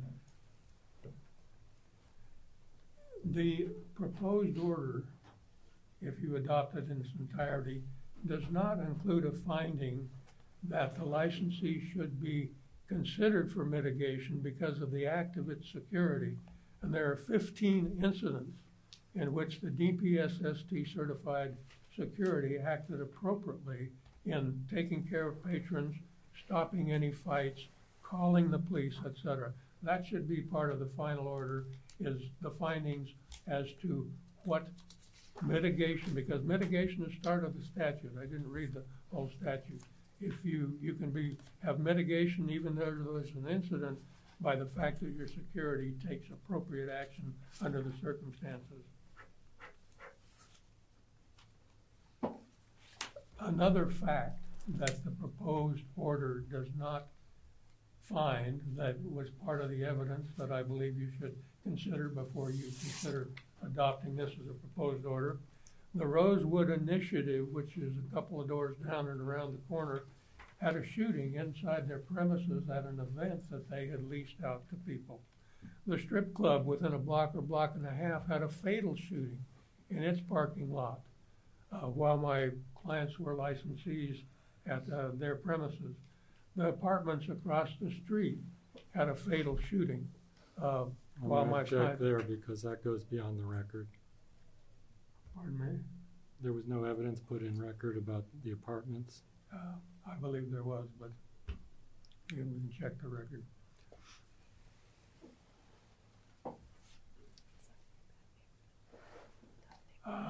Again, there's a missing element in the findings of fact that it should show that within a half-mile radius of the premises, it has a high concentration of crime and poverty not related to my client. The area around it, not connected to patrons, has experienced homeless and mentally challenged people sleeping in their cars in the parking lot, and the presence of vagrants and transients, some of them who drink beverages from containers and brown paper bags. A couple of comments on what Mr. Shine had said. It was a long day, what, 5 days? Mr. Hoffman, as they said, did not have any experience. He was a novice, and he got into a bad situation in a bad neighborhood. You will note that the first incident mentioned by Mr. Shine occurred within just a month or two after he came up from California and got into his new bar situation. The second one in July of 2017 also occurred just within a month.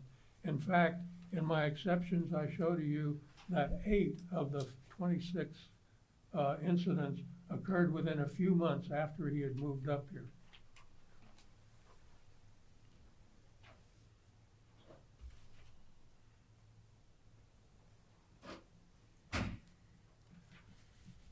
Finally, and the most important thing I'm asking you to do, based on the exceptions, is that you should consider my arguments and look at the statute and consider whether or not the incidents that I've talked about and the 7 or 8 others that I don't have time to cover that I put into my exceptions, see whether those fit inside the statute, and see if you're willing to, what I believe would be an expansion of the statute.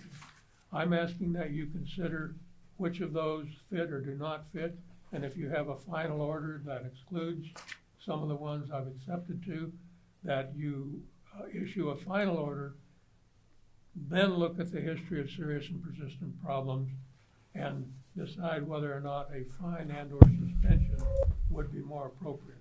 One other comment about the willingness. Yes, Mr. Shine and I went back and forth for several months on negotiating for a settlement where the client would agree to restrictions. And as it turned out, my client agreed to every restriction except the one for DPSST certification and the number of people that would be there at certain times. Those people are very expensive, and it being into the bar business, and they realized that it wasn't economically feasible at that time. Mr. Hoffman has since gone to DPSST certification and has his certification as a concealed carry manager, DPSST person, and works 40 to 50 hours a week up till the time of the hearing and what's on the record at the premises. So thank you for your consideration. And again, Counselor, before we get it, will you please repeat for us what you're asking us to do? Okay. I'm asking you to review the exceptions, and I'm asking you to consider on the specific incidents that I believe do not fit within the statute. I'm asking you to consider those, and if you decide they shouldn't be, throw them out. Look at the ones that you still feel is within the statute, then evaluate my client as to willingness and ability and whether there's actually a history of serious and persistent problems. And if you still find a history of serious and persistent problems and look at all the other factors, I'm asking that you either fine or suspend my client rather than cancel their license. Okay, and before the questions start, there's 17 facts that you allege that were not proven. There are 4, 5, 6, 8 to 13, 15, 17, 18, 19, 22, 24, 25, and 26. How many others are there? Just refresh my memory. If I alleged in my, are you reading from my exception? Yeah, you in your brief, you talked about 17 facts that were proven outside the statute. Right. How many are inside that you're asking us to look at? It would be the remainder. And how many are those? A total of 26 that the ALJ found. Right. 9. Excluding, because you're the one who brought this up, excluding the 17, there's 26 others. That we No, there's a total of 26, so if he has 17, that would be 9. Okay. Right. That was not clear to me, even when I read this thing. Okay, thank you. By the way, thank you for the opportunity to appear here. Any questions? No, the way I answered those are my questions. Yeah. So, thank you for clarification. Mr. Chairman, if I may briefly in rebuttal. Sure. I believe that, with all due respect, what Mr. Mills is asking this commission to do is to go back and retrench long-standing commission precedent on history of serious and persistent problems. And I mean that in these particular ways. First off, he's asking that you abandon the long-stated presumption that persons who come to the premises are there because the licensee is related to the sale of alcohol. It's related to the license. To quote from La Brisa, way back in 1992, Final Order 91-L-037, the Commission has found that the phrase related to the sale or service of alcohol does not require showing that the involved patrons purchased was served or consumed alcohol in the licensed premises. Rather, the Commission presumes that persons are coming to the premises because the licensee has a license and for the purpose of consuming alcoholic liquor. So that's a legal mistake that is made, I believe, by Mr. Mills that would allow him to exclude some of these incidents where there's not direct proof that a person was a patron in the sense of having purchased or consumed alcohol. Secondly, there's other important precedent. I want to bring your attention to Don's Dugout, OLCC 12-V-065, May 2013. It involved a shots fired incident. The licensee objected that there was no proof that the person who fired the shot, which was in the parking lot outside, much like many incidents at the speakeasy here, there was no proof that person was a patron. Actually, in the March incident, there was direct proof that the person who fired the shots that went into the apartment building had been inside the premises immediately preceding doing that, and so was a patron. But on another incident where they sprayed the front of the building with gunfire, there wasn't direct proof that that person had been a patron, rather that he was shooting at a person who was a patron inside the premises. But regardless, what Don's Dugout says is, as for the May 20, 2012 shots fired incident, though there is no evidence that the shooter was a patron of the premises, the shooting occurred in the premises parking lot and involved persons hanging out in the parking lot. Under the circumstances presented, and given the nature of licensee's business, an on-premises sales license, which is the same as the speakeasy, quote, it is reasonable to conclude that persons congregating in the premises parking lot when the premises is open for business are there to patronize the premises. This shooting incident placed patrons and persons assembled in an area under the licensee's control at serious risk of injury or death. For these reasons, the shooting in licensee's parking lot is considered related to licensee's sale or service of alcohol. And, these same arguments that Mr. Mills is making now were made to the ALJ, were briefed by both sides, including citations to your authority, and were rejected by the ALJ because they do not accord with the law established by this commission.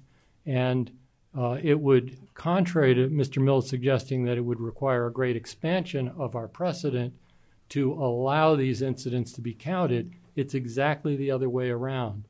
It would require a significant contracting and change to our precedents to exclude the incidents that he's asking to exclude. There's another basis on which there's another basis on which he's talking about excluding, and this gets to one of the incidents where he said that we hadn't proved. Let's see. No, actually, what I want to say is that if you look at one of the significant problems here, and we briefed this to the ALJ, is that persons loitering in front of the premises is itself a kind of behavior within the language of the statute which creates a risk to public safety. They're targets for shootings, they're catalysts for fighting, they're the location for drug sales, they're the solicitors for prostitution and harassment of passersby, all of which was proven by the evidence. It disrupts the lawful uses of the area around the premises by neighboring businesses, is therefore squarely within the reach of ORS 471-315-1C, which includes without limitation excessive noise, public drunkenness, fights, altercations, harassment, drug sales, alcohol and related litter, trespassing, and public urination. So exactly what's happening at the speakeasy is exactly what this statute that the legislature passed is intended to remedy. Chair Rosenbaum. Commissioner. I have a question. Mr. Mills. Mr. Mills. So the business is surrounded by a very large parking lot. Is that correct? I'm sorry? The building is surrounded by a very large parking lot? Not surrounded. It's in one corner of a very large parking lot. There's a small parking lot, and this is in the record, small parking lot in front of with 8 to 10 spaces maybe. Okay. And then around the corner is a huge parking lot with a couple of hundred spaces. And usually the record refers to the parking lot in front or the Su Casa parking lot, which is the one to the north, I believe. So how much area, because part of your, as I understand your conversation has to deal with the activities that are occurring within the parking lot. How much of that area would you propose that your client should be in control of? The parking lot in front of the premises, for sure. Okay. There is maybe 7 or 8 parking spaces immediately around the corner out of view of the front door of my client's place. Right. That patrons regularly park in. I would consider that also, but the rest of the... Is it anything in back? Pardon? Anything behind, any parking behind the building? No. Okay. And then your argument would also be is that 17 of the incidents that occurred of the total were not patrons at any time, or shouldn't be considered patrons. Well, I don't remember the exact argument for each, but each one of them was missing one of the elements that I feel was necessary. It was either not related to the sale or service of alcohol, did not involve an activity inside the premises by a patron, or did not involve an illegal activity by the patron in the immediate vicinity outside. I can't tell you the distinction on the other 6 that I believe are probably, or 9, that I believe are probably valid. Okay. Of course, we're going to be rereading it, but I'm just trying to get your definition of a patron. Well, anybody inside the premises is a patron. Mm-hmm. Anybody who has been inside and leaves is a patron in the immediate vicinity. Okay. Anybody who is coming to and tries to enter in, if they're of legal age, is a patron. I don't dispute Mr. Shine's characterization of what the law says in that regard. My exceptions are to areas that I think are outside those parameters in the statute and outside of what he's laid down as past commission precedent. Okay. Thanks. Yeah, thank you, Commissioner Rival. Any other questions?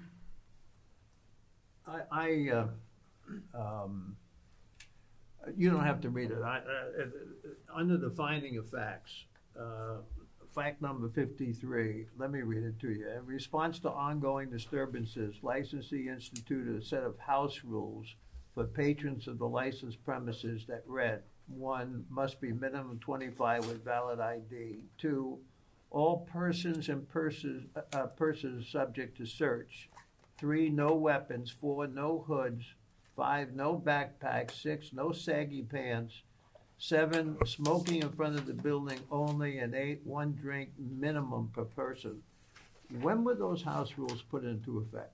Shortly after, within 6 months of him taking over and actually being in charge. And the smoking situation in front, the patrons would go outside and smoke on the steps, take a few steps down and be in the parking lot. That became a problem, and the OLCC inspector asked them to keep the people from loitering in the front that are your patrons that are smoking. So they spent, I think the record shows, over $2,000 to build a smoking enclosure off to the side overlooking the Sukasa parking lot, and that's where their patrons now go to smoke, out of sight of anyone in the front who may be around the front. There's not a patron, out of sight of the people in the big parking lot. What I'm asking is, take the 26 violations, okay? Out of those 26, was these house rules in effect before, after, intermediate? What year did you put those house rules into effect? In 2017, sometime, probably within 6 months. 6 months of what? Of him coming up in June of purchasing. So were these house rules in effect at the time that these violations took place, or were these house rules in effect after the violations took place? Both. Some of them took place after the house rules were in effect, and some of them took place before the house rules were in effect. Chair Rosenbaum, I believe the record would show that these house rules were put in effect approximately July 2017. July 2017. Correct. And so when were the 4 additional cameras added to the facility? 1 outside and 3 inside? I'm trying to do this by memory.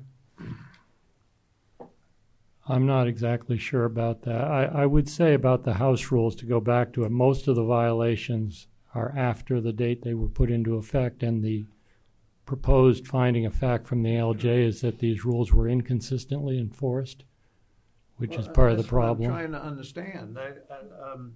You added another 4 cameras to the facility, 3 of them inside, 1 of them outside. Was that at the same time that the house rules went into effect? No, it was subsequent to that. The findings of fact as to when the various things were implemented are generally true and consistent in the proposed order. That tells you when things were put into effect. My comment would be that none of the violations that I'm aware of were as a result of somebody not enforcing or following the house rules. Who's that somebody? Pardon? You said somebody. Who's the somebody? That a patron, or excuse me, that the licensee did not enforce the house rules. None of the violations that I think we're talking about are as a result of the licensee not enforcing those house rules. In other words, the under 25 or the no backpacks, or the fact that they did not enforce those house rules, I don't think has any relationship to whether or not a violation occurred because those house rules were not enforced. Well, I just want to pursue this for 1 second. Go ahead. So maybe you can explain this to me. You set a group of house rules. Did you do that because the OLCC required you to do it, or just because of all of the prior incidences? My client did it because he felt that the experience under the prior owner and the type of clientele he had needed to have some house rules. There weren't any house rules to my knowledge before. So we started excluding people who were under 25. No backpacks, because sometimes people sneak things in. Checking for weapons, no weapons allowed. He did all those things because after the first few months he was there, he realized that he had a problem bar, and he started cleaning it up. Any other questions? Okay. The commissioners will now go into chambers for deliberations on contested cases pursuant to ORS 192.690 sub 1.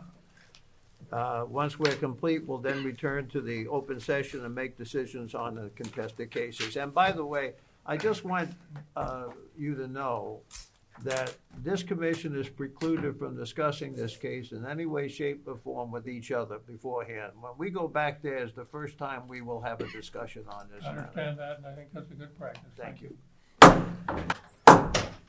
Commission is back in session. Commissioner Powley. Yes, Mr. Chair.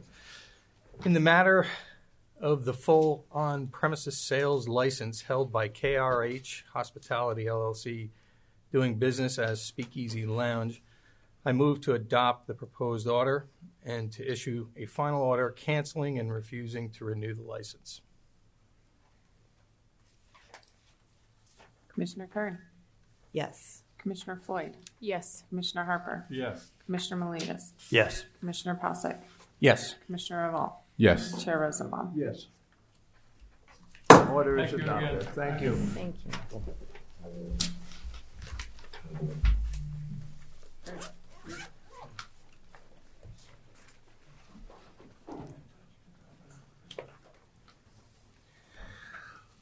Oh, let's do alcohol violations. Good morning. Good afternoon. Good afternoon. It is good afternoon. Just Oh, my barely. God. Yeah, it is, isn't It it? is good afternoon. Good afternoon, Chair and members of the Commission. Today we have 6 alcohol violations for you to consider. The agenda does show 7. I wanted just to remind you that the 7th one, Howie's on Front, has been removed from the agenda. And with that, I can take any questions. Excuse me. Hi. Hello. Who are you? Oh, come on. My name is Marianne. I am case presenter with APMP. Thank you. She runs the place. Any questions?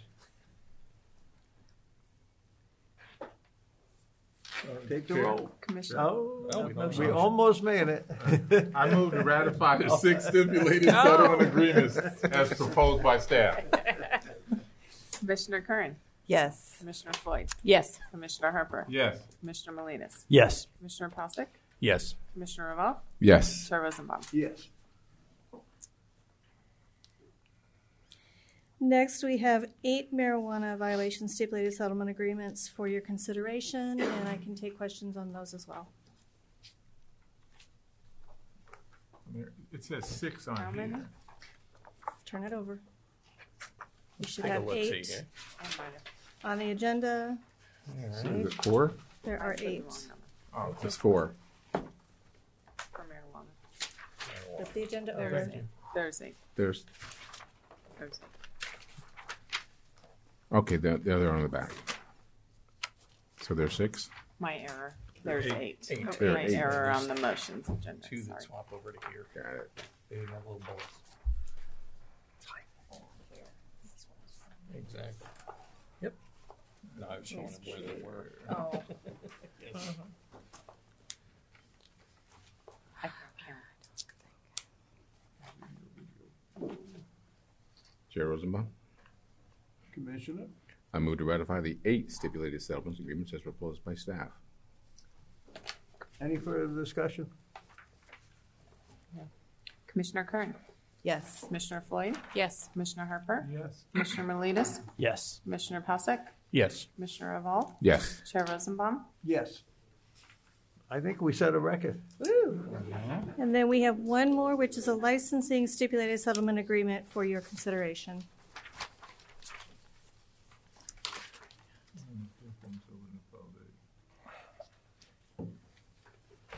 Chair?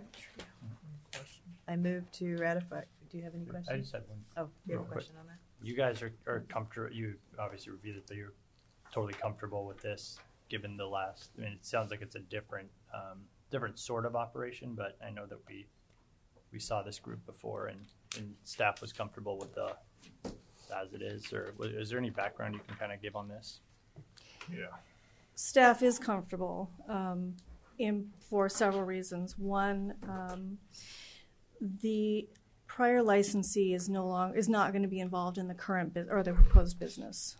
We recognize that this is the son of the prior owner. However, we do have a specific requirement in there that the prior licensee not be on the property or be involved with the business. So that takes care of that concern. Second, this proposed business is significantly different from the prior one in terms of the types of things that they will be doing, the types of patrons we would expect to see there. And we have some restrictions put into place about when and how much alcohol can be served on the premises, which are the things that give us the comfort to be able to bring this to you. Okay. I just wanted to put that on. Chair, I have the same question also. I see not a phenomenon, but I see a transition from these type of operators going to a card type of situation.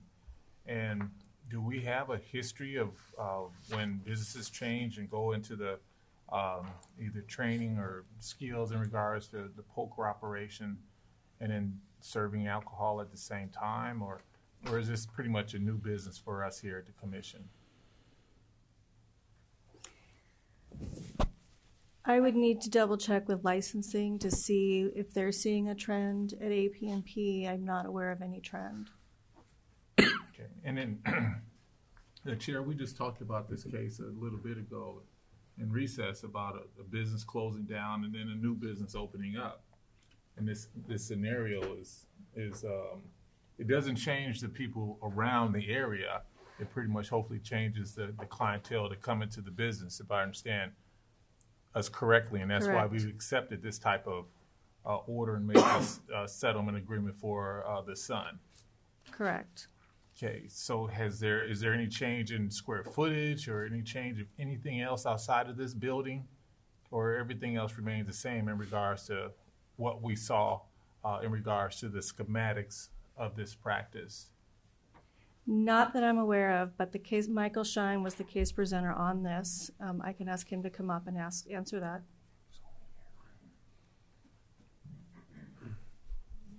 Thank you, Marianne. Chair Rosenbaum, Commissioner Harper, Commissioners, the significant thing about this settlement, first off, is that there is a restriction on the proposed license to be issued which cuts off alcohol sales at 10 p.m. That's an entirely different business model. Previously, this was run as a nightclub, and it went until 2:30 a.m., and a lot of the bad stuff, if you will, happened in those late hours, especially from midnight on. Now, it's not required that this operator be closed. They're going into a social gaming type of business, and I know you asked about that. And we have some experience, but it's somewhat limited experience with the social gaming business model. However, we've consulted in connection with preparing this settlement with Oregon Lottery and got information through that channel. We also know that they're required to be licensed by the city of Portland in order to have a social gaming license, and there are some very strict restrictions on what they can and cannot do. And we have kind of piggybacked on that regulatory scheme by making it one of the restrictions that they do obtain their certification or licensing or permit, whatever it is exactly, from the city of Portland for the social gaming, and that they maintain that and they not have any social gaming except pursuant to valid compliance with that permit. So with the early alcohol sale, the completely different business model, we're comfortable that even though this is the same square footage, most of it is going to be devoted to a restaurant, and it's going to be a restaurant, and they're going to have standard alcohol service until 10 p.m., and then the social gaming aspect, we believe that is going to draw in a completely different clientele than the nightclub drew. And final question, Chair. Yes. What was the time difference from when we took the license away to this new operator opened up his business? It was the effective date of the final order was January 2019, so we're talking 11 months later. 11 months. Yep. All right. Yeah. Sure. I remember Mr. Fong, Sammy. Oh, God, yes. Yeah. Does his son realize that if his dad shows up, he's going to have serious problems in the future? Well, he's competently represented by counsel who should have explained that to him, because there are two restrictions that pertain to that, and their violation of either one would be a Category 1 and therefore cancelable offense. So other than to say he should realize it, yes. Okay, I appreciate that. Thank you. Any further questions? No. Take the roll, please. Chair, I move to ratify the stipulated settlement agreements for a Trio Club as proposed by staff. Commissioner Carn. Yes. Commissioner Floyd. Yes. Commissioner Harper. Yes. Commissioner Miletus. Yes. Commissioner Pausick. Yes. Commissioner Raval. Yes. Chair Rosenbaum. No.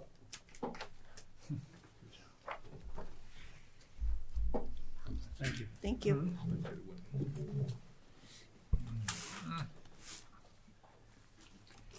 Thank you. Marijuana.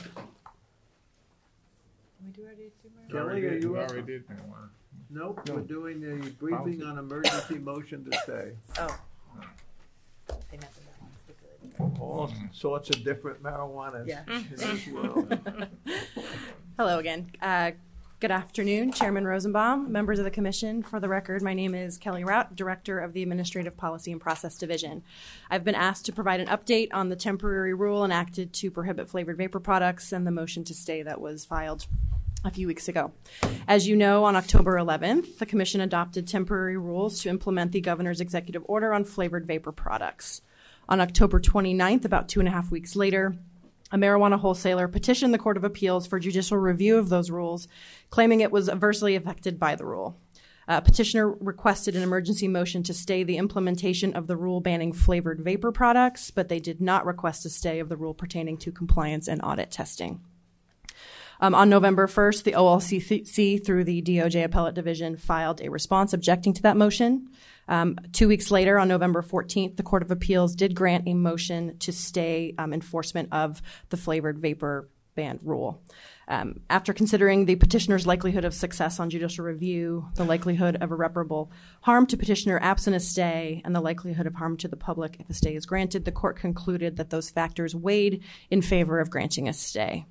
The next day, on November 15th, OLCC filed a request for reconsideration, arguing that the petitioner was unlikely to prevail on the merits and the balance of harms weighed in favor of upholding the ban. However, the following day, on Tuesday, November 19th, the Chief Judge of the Oregon Court of Appeals denied a request for reconsideration. So at this point in time, the rule prohibiting flavored vapor products is not in effect pending judicial review, but the rule allowing OLCC to request additional testing is in effect. The Court of Appeals will set a briefing schedule for the underlying motion for judicial review. That briefing schedule has not been set, so I'm available to answer any questions. I don't know what to ask. I mean, anybody have anything? It's a head scratcher. What can we say? Money over health. It's disappointing. It's disappointing. Yeah. Thank you. Steve, you got anything you want to add? No. Okay. Thanks, Kelly. All right, thank you. Dana? To the extent that we have updates in the future, we will let you know, but that's what we know right now. Well, yeah. Of course. Yeah. Thank you.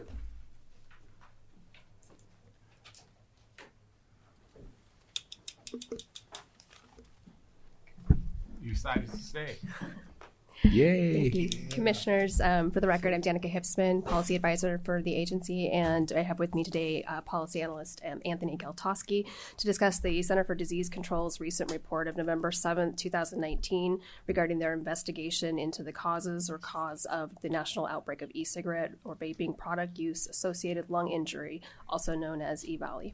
So actually, I have a copy for you.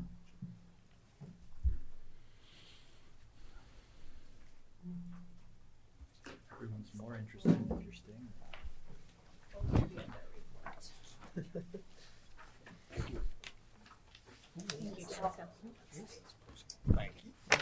Thank you. Oh yeah, I'm in trouble now. Boy, there's an awful lot of PhDs on this. There is. So, and I'll let Anthony take it from here. So I'm Anthony Galtoski, and I'm just going to go over some of the key findings from this slide. 86% of the tested patients reported THC use. Analysis of THC-containing product samples excuse me, by the FDA and state public health laboratories have identified potentially harmful constituents in these products, such as vitamin E acetate, medium-chain triglyceride oil, which is also known as MCT oil, and other lipids. Inhalation of vitamin E acetate might impair lung function, and vitamin E acetate was detected in all of the tested lung tissue samples from EVALI patients. Currently, the CDC has the following statement on their website. And as you can see, that the CDC has identified vitamin E acetate as a chemical of concern among people with EVALI. It is important to note that apart from the recent investigation of lung illnesses related to vaping, there is other research which the CDC cites indicating inhalation of vitamin E acetate may impair lung function. Given the evidence provided by the CDC regarding vitamin E acetate's harmful effects and detection in the lung tissue samples tested after individuals reported THC vaping, staff feel it is appropriate to prohibit vitamin E acetate from being used in cannabis vaping products made and sold in Oregon. The Commission already has the authority to take this action. OLCC under ORS 475B 232 subsection 2 can prohibit licensees from selling a marijuana item that contain injurious or adulterated ingredients. In rule, OLCC defines adulterated to mean, in part, a foreign, inferior, poisonous, or deleterious substance or ingredient that renders the marijuana item injurious to health. And this is found in OAR 845-025-1015 subsection 2. OLCC has several rules prohibiting the manufacture and retail sale of adulterated products. And under most circumstances, violation of these rules could be treated as a cancelable offense. Staff believe that given the CDC report, it is appropriate to consider vitamin E acetate as an adulterant as defined in current rule. Staff are seeking input from the Commission on whether it agrees that vitamin E acetate should be considered as an adulterant in the manufacture of cannabis products with vitamin E acetate, or the sale of any product with vitamin E acetate should be prohibited in Oregon's cannabis market. It is important to keep in mind that while the CDC's report is a vital step forward in understanding the nature and cause of EVALI injuries and deaths across the country, it should not be treated as the definitive answer to the crisis, and particularly not for Oregon. As we previously reported, the illnesses and deaths in Oregon have ties to cannabis vaping products purchased in legal, licensed retail shops. But OLCC has not approved any vaping product which expressly contains vitamin E acetate as an ingredient to date. Therefore, there is no evidence at this time that vitamin E acetate is being used as an ingredient in Oregon's legal cannabis vaping products. Additionally, based on the information published by the CDC, no Oregon data is included in its findings. Specifically, none of the lung fluid samples were from Oregon cases. As of November 13th, 2019, 2,172 cases of EVALI have been reported to the CDC from 49 states, the District of Columbia, and 2 U.S. territories. 42 deaths have been confirmed in 24 states and the District of Columbia. In Oregon, 18 cases have been reported, 2 of which have resulted in death. The majority of reported illnesses and deaths have ties to cannabis use. As both the national and state level investigations continue to unfold, we expect a great deal more information will be learned, which could ultimately lead to the regulatory requirement and consumer demand for safer products in this state. Staff will continue to keep the Commission appraised as this public health investigation progresses and may make similar recommendations in the future about other substances as more information is discovered. And just for clarity, staff plans to include a specific reference to vitamin E acetate as a prohibited substance in future rulemaking. Chair Rosenbaum, for the record again, Danica Hipsman. Fortunately, Oregon, unlike maybe other states, is kind of well positioned with both our statutory authority and rulemaking authority already to prohibit this. We have rules that define adulterated substances, and we feel like this evidence supports a conclusion that vitamin E acetate is an adulterant. For more clarification, though, we are proposing just a motion for the Commission to take up, just simply to concur with staff's recommendation that it be considered an adulterant. We'd be happy to answer any questions. Sure. If I may. Are there other states that have already taken up vitamin E acetate? Yes, there have. Washington recently prohibited vitamin E acetate expressly as well. Right. I think New York too, but I wasn't sure. And Colorado has recently too. There's a few of them already. Yeah. I believe so. Sure. Okay. So you're asking for a motion? Yes, Chair. Okay. Anybody want to give a motion? Chair. Commissioner? I make a motion to concur with staff in regards to the... If you wanted, we proposed the language on the screen if you wanted to just read it, Commissioner Harper. To concur with the staff's recommendation that based on recent findings from the Center of Disease Control and other evidence, vitamin E acetate qualifies as an adulterant in cannabinoid vaping products, and under the Commission's authority, it should be prohibited from being sold or used in the manufacturing of products intended for inhalation in the Oregon cannabis market. Okay, so before we vote on it, what effect does this have? Once we vote on this, go through the next step. Chair Rosenbaum, this is really more of a procedural, it really is not the proclamation. commission taking action because we already have the authority to do what we're doing. We're basically just asking that the commission affirmatively agree that our interpretation is correct. Mr. Chair, I have a question on that, though. Sure. Did I hear correctly? So far, it's not used in the state? Not to our knowledge, products, no. Not to your knowledge, right? It's out of abundance of caution, then, that we're looking at this way? Correct. Excellent. Take the roll. Commissioner Kern? Yes. Commissioner Floyd? Yes. Commissioner Harper? Yes. Commissioner Molinas? Yes. Commissioner Posick? Yes. Commissioner Raval? Yes. Chair Rosenbaum? Yes. Thank you. Thank you very Thank much. you. All right, before we adjourn, Steve, staff report on No, we've- alcohol delivery. Sorry, Yeah. Just looking for the door. For a moment here, it's just that this might not be the only caution beyond abundance that we get it quite right. Abundance of But caution. We may, be looking at future testing to figure out how to do this dance. And Amanda represented us down at the legislature just on Monday. There was a discussion about development of a reference lab by the Oregon Department of Agriculture. So one of the important things that we have here is not just knowing what we don't know, but also testing for it. Sure. Uh-huh. Excellent. this is the presentation that says, "Get ready, it's coming." Indeed. Yeah. So, good afternoon, Commissioners, Chair Rosenbaum. I am the Devin Morales, statewide liquor licensing technician. This is Dan Croy, operations and policy analyst. And we just want to thank you all so much for letting us come here today and talk to you about the exciting topic of alcohol delivery. It's a little bit lighter than some of the most recent topics we've covered here today, and there's a lot going on in this area. The focus of the presentation will be on the way alcohol delivery is currently regulated in the state, as well as some proposed changes or modifications to the way alcohol delivery is regulated here in Oregon. And really, just for some context, we'll kind of go through the way alcohol delivery is, what's going on with that around the country. So this first slide just gives you a high-level overview of the what is currently allowed with respect to alcohol delivery here in the state. Several of our licensees already have the privilege to deliver malt beverages, wine, and cider to Oregon consumers, and those licensees are listed here. In addition to those license types, also direct shipper permit holders are eligible to deliver to Oregon consumers, and those are folks outside of Oregon who apply for this permit and then ship to consumers in the state.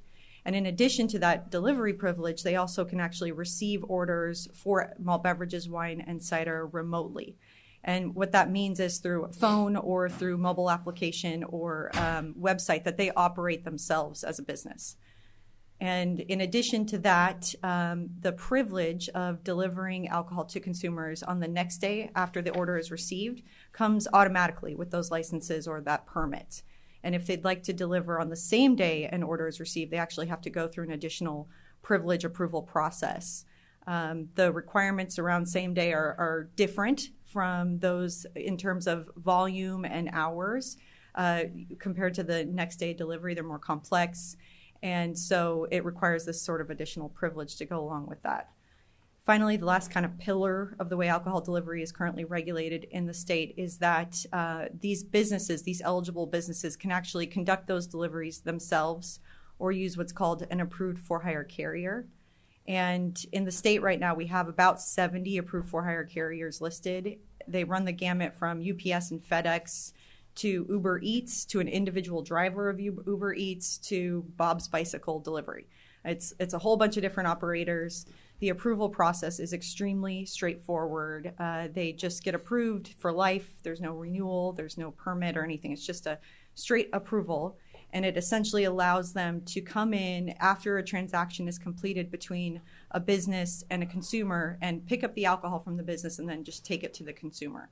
So that's the extent of their ability to be a participant in that process. So over the last couple of years, some issues have come up with the way that alcohol delivery is regulated in the state. And so these are some of the primary issues that have been raised. First of all, distilled liquor actually cannot be, as of right now, ordered remotely and then delivered to a consumer, which means that people have to go into a store, purchase in person, And then they can elect to have it delivered, but it's after that in-person purchase. And so that's something that's putting distilled liquor at a competitive disadvantage with the other beverage alcohol categories in the state, and frankly putting the state at a disadvantage in terms of revenue. So that's an issue that has been raised. And then also there are third parties who would like to offer, and a lot of our businesses would like to use the services for facilitation or processing of transactions and sales for alcohol. They offer these marketplace platforms. Examples are Drizzly, Uber Eats, Postmates, Instacart, those kinds of operators. They have great technology that a lot of businesses would like to rely on to access customers and kind of make the process of ordering alcohol more seamless. But their ability to operate in the marketplace right now in Oregon is kind of in a gray area. And so that's creating confusion for staff and industry. And then finally, right now, our ability to sanction those for-hire carriers I mentioned earlier is fairly limited. We can revoke the approval, but there's nothing in rule or law that prevents them from turning around the next day and then applying for the same approval again. So that creates risk for the state in terms of if there's a delivery to a minor or visibly intoxicated person. We don't have a lot of control over those parties as of right now. So just to quickly touch on what has been going on with the legislature and this concept, in the 2019 session, Representative Margaret Doherty actually introduced a bill, HB 2523, to allow for retail sales agents to deliver distilled liquor and accept remote orders for distilled liquor and then deliver it to consumers. And she was motivated by some constituents in her district who actually, they had mobility issues and they were unable to easily access the stores in their district because of their mobility issues, and wanted that option. And when she started digging into it more, she thought it was unusual that marijuana retailers were able to deliver marijuana to Oregon consumers and not also distilled liquor. Not having that path was something that was a little incongruous to her. So she was motivated by that, and that's where HB 2523 came from, which was later kind of morphed into a second bill. And that second bill involved an additional concept, which was to create a better oversight system or scheme for permitting those third-party entities that deliver alcohol to Oregon consumers.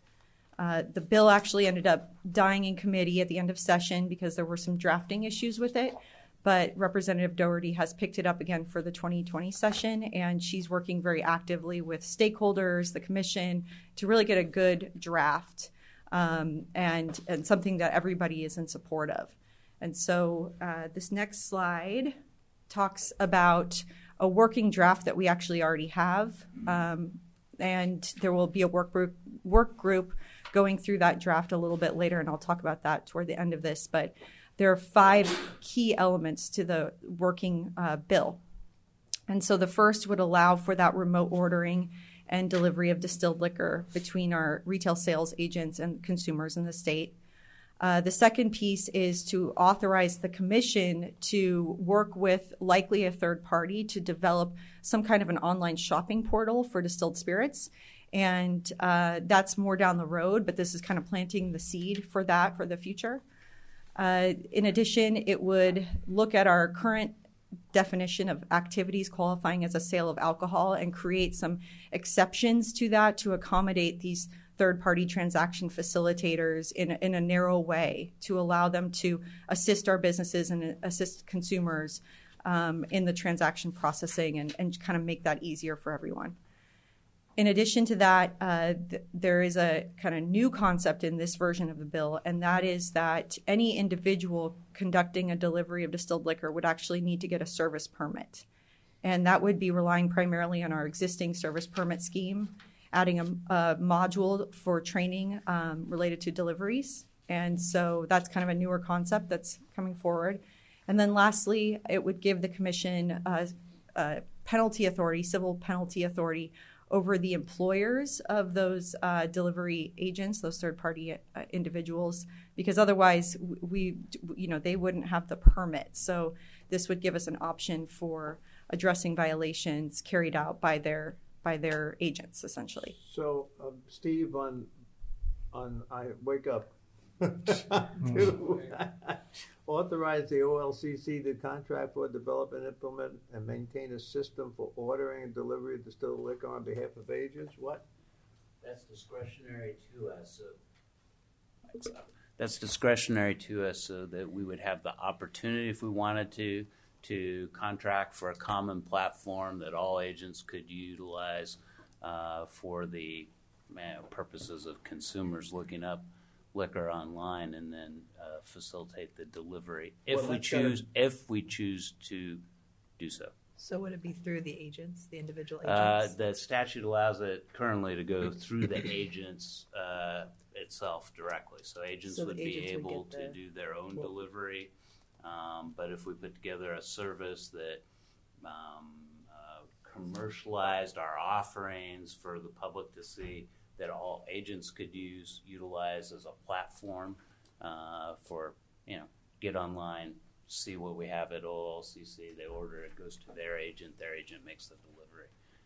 We don't have to do that. This doesn't require that. This allows us to do that. Yeah, but we should be thinking about that right now. We are. Yeah. I mean, it has to be built in right now. Yes. Yeah, this is essentially planting the seed for that so that we can transition to something more centralized in the future, but at the same time allow more immediately those retail stores to actually provide the online ordering and delivery to consumers. So it's sort of looking at right now and looking at the future too. So this slide actually has some pretty interesting information on it, and it's a couple of surveys were completed in 2019. NABCA completed a survey, and we also completed a survey ahead of the NCSLA Central Western Regional Conference in September. So NABCA's survey asked all of the control jurisdictions to answer some questions about the way alcohol delivery was regulated in those jurisdictions. And then our NCSLA survey essentially asked a lot of the same questions. And so there were 16 unique respondents between the two surveys. 13 of those do allow for some form of remote ordering and delivery of alcohol. And it really is geographically all over the place. It's Montgomery County in Maryland, it's Kansas, Missouri, Wyoming, Iowa, Oregon, Washington, California. It's all over the place. And so we've got, I think there were 8 jurisdictions that allow for remote ordering and delivery of distilled liquor. 3 of those are control jurisdictions. So Iowa, Michigan, and Wyoming all allow for remote ordering and delivery of distilled liquor right now. 6 allow for third parties to facilitate those transactions, so like Drizzly to come in and assist with that transaction processing. 10 allow for some form of third-party delivery. 5 have a requirement that you have a permit or something to that effect in order to actually be a third-party delivering entity.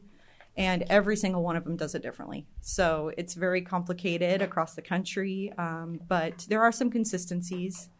And there's a significant uptick, which is the next slide gets into the fact that alcohol delivery is trending, to use a millennial term. There is a lot of activity in this respect around the country. Diving into the data on alcohol delivery, people really just want to take advantage of the convenience economy to purchase alcohol. And in those jurisdictions where that has been allowed, a lot of businesses are seeing increases in revenue. So, wine makes up the largest of those categories, and that's largely because of a U.S. Supreme Court case in 2005, the Granholm case, that really kind of opened the floodgates for interstate shipments of wine. But as other states are starting to allow for distilled liquor to be delivered to consumers, there are increases in that category as well. And then the third kind of key element affecting this increase in remote ordering and delivery is just these third-party aggregators, the tech platforms coming into the marketplace and really shepherding that process through in those states. But a lot of the states in looking at those survey results, they're being very careful and measured in the way they're allowing for the third parties to enter the marketplace and facilitate those transactions. So I think the state of Oregon is interested in taking a cautious approach with those actors as well. And the last slide here just gets into some of the next steps. Working with Representative Doherty, we have a work group set up for early January, a work group meeting, and it's a variety of stakeholders, the commission, her office, meeting to go over that existing working draft bill and getting everyone's perspectives and feedback on that. In the meantime, we're looking at completing the fiscal impact analysis, and some of the highlights as of right now we're looking at the possibility of an additional 20,000 service permittees in the state. There's some staffing needs associated with that and system upgrades potentially. So we're kind of evaluating that piece right now. And, there's also some work being done on figuring out what the revenue impact would be of allowing for the remote ordering and delivery of distilled liquor. You can't do that. You just can't do 20,000 new permits if that's the case. Unless you get the systems in, you're going to be bogged down. There's just no way you're going to do it. Well, Mr. Chairman, this is on our existing system, so we do a considerable amount. It will take more staff work for processing, but we do believe we can service this off the existing server permit site. No, I understand that, but if we don't get this done, you're not getting it done. Yeah. It's as simple as all that. We got to put those resources together, and there's no doubt that those systems do not perform as efficiently as we'd like them to. Yeah, it's all going into the analysis of this issue and the fiscal impact that's being put together. And then the last piece is that if we're looking at a 2021 effective date likely, and so staff would need to start working on rulemaking pretty quickly if it's moving forward. Chair Rosenbaum. Yeah. Do we have any idea as to what the cost of this type of service will be and who will bear their costs? Oh, of course, the consumer will bear their costs, but do we know what kind of fees you're going to be looking at? So, each entity that would come online for this would have its own system for determining what the fees would be in terms of who's paying. Are you talking about for the state, if the state set up a portal, or if... No, for the consumer to contact, Sure. XYZ licensee. So, yeah, again, each of those third-party facilitators, they oftentimes set up a delivery fee and then a service fee, and they use things like surge pricing. So, and depending on distance, there are a number of variables that they consider in determining the price for delivery. So, I think it could be anything from a few dollars to $10. Thank you. I think, and to kind of piggyback on Commissioner Raval's comment, I think the regulatory scheme that gets set, the licensing scheme that gets set, really in a lot of ways determines that. Because if we're going to allow like a third party or contract with a third party, and it's really all over. So, Frank, my only comment on it is I as much as we can be involved in the discussion, I said that before, we're happy to show up, but it really, the work that gets done here, I think, sets the precedent and really determines a lot of that. And I think it has implications for the agents, it has implications for the permittees, and because these third-party carriers typically, if you look at their revenue, they don't make money. Like Uber and those guys, they lose money. Like, so if you look at it, it is all over the map where this could end up or the fees could be on it. So it's exciting, interesting, but yeah. Sorry for those 2 cents, but yeah, it is. We don't know what it could cost yet. Devin? Yes. So would our licensees, so let me get my bearings here. So our licensees, it would behoove them then to, they would need to get an additional licensing, correct? Like an off. So you've got a full on-premises licensee. They would need to apply for in addition to an off-premises sales license, correct? In order to even be able to do business with these third parties. And I'm talking primarily with DoorDash, Uber Eats, Grubhub. Right. So an off-premises license would be needed in order to provide that delivery service. And then if a staff person of the licensee wanted to conduct the delivery, then they would get that service permit. But if they wanted to enlist the services of a third party, then it would be the individuals who work for Grubhub who would get the service permit. Uh-huh. So the licensee wouldn't need that the service permit if its own staff were not doing the deliveries. Oh. And of course, that's just for beer and wine to get it off premises. Right. Absolutely, yes. So just a full on-premises could solicit a DoorDash to sell wine. If it obtained an off-premises license as It would well. still, right, sure. okay, Yep. perfect. Thank you. Mm-hmm. So let me ask you one very simple question. I'm not putting you on the hook. In your mind, when do you think this is going to be enacted? In force, ready to go, collecting revenue? Collecting revenue? Yeah, our crystal ball burned out this morning. Otherwise, I'd be able to look at it and tell you. Give us your best. Earliest year and a half. It still has to go through the short session. It depends on what kind of effective date they put on the bill, but we're hoping it's no sooner than 1/1/21 because we're going to have to go to rulemaking to figure stuff out. So that in itself is a little over a year. But knowing how things work around here, probably a little bit more than that. But that's if the legislature passes it, the rulemaking is done. I'm talking about actually implementing this thing in effect. But not from a legal point of view, from a practical point of view, is that there's going to be deliveries. Yeah, yes. I mean, I think once rulemaking is in effect that accommodates this type of arrangement, then I am sure I know that there are quite a few businesses in this space who are ready to offer their services to businesses. But we're not ready. Right. Mm-hmm. So I would maybe just emphasize the part about starting small versus, in my mind, going big. Going big is our system, instead of having 260 agents have their own website and their own delivery system, that's going big, and that's probably what we're aiming for. But in the meantime, it's possible, maybe it won't happen, but it's possible that if the legislation passes, that some of the agents would do this on their own.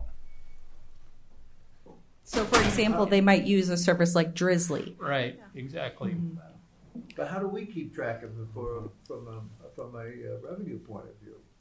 So that won't change. Yeah, it doesn't change. It'll be a bottle sale, sir. Mr. Chairman, Steve Marks for the record, just so they know who's talking out there.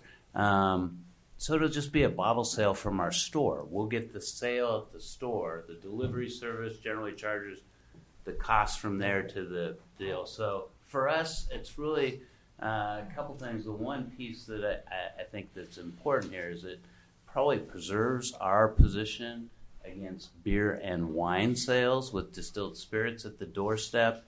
That opportunity, OLCC does retail liquor and have agents and set up a system to do that. And right now, beer and wine are getting to the door where not necessarily distilled spirits are being offered there. So this gives us that availability. If you're using private third-party carriers or other services, this could actually be implemented very quickly after legislation passes by our liquor agents, but it would be very spotty across the state, I would say.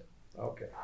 So that helps. Those transaction processing services, the money flows directly between the consumer and the business into an account designated by the business. So in much the same way that when a person goes into the liquor store today and swipes a credit card, that money goes into an account designated by the store, the same kind of system would be set up using the third parties. Well, the obvious point, when you have 20,000 potential service permittees,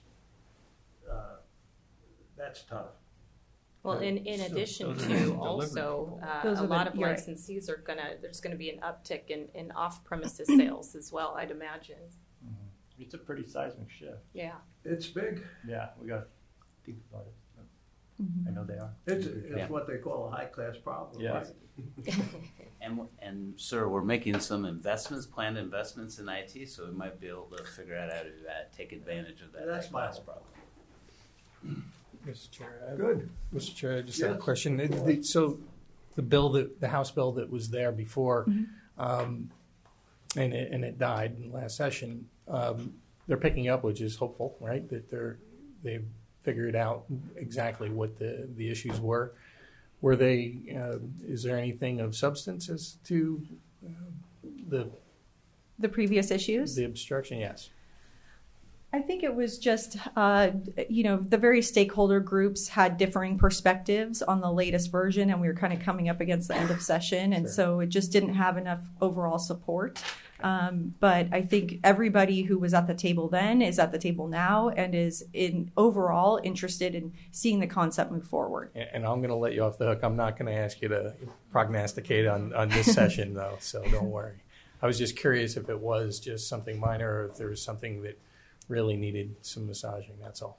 So we've already had one industry meeting. Rick Doherty already had a meeting here, and the room was fairly full with industry, and there was interest and concern and passion, but I don't think the effort there was necessarily against it, just more about not understanding it and wanting to make sure it didn't harm their business model. Sure, understood. Thank you. Yeah, that's a big issue. Yep. Yeah, it was who you're going to hold responsible, how you do the big carriers versus the local just ones. Don't take my business away from me. Yeah, Mm-hmm. and then enforceability. Understood. Thank you. All right. Good job. Thank you. Thank you.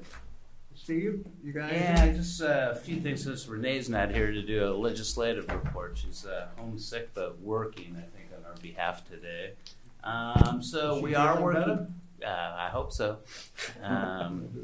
We are working on an agent comp proposal with our retail agents, the co-chairs on the Senate side, and the committee really charged us to go out and look at a new proposal on that. Chris Maiden has put together a really interesting, compelling proposal that would cost a little bit of money to more highly compensate our liquor agents.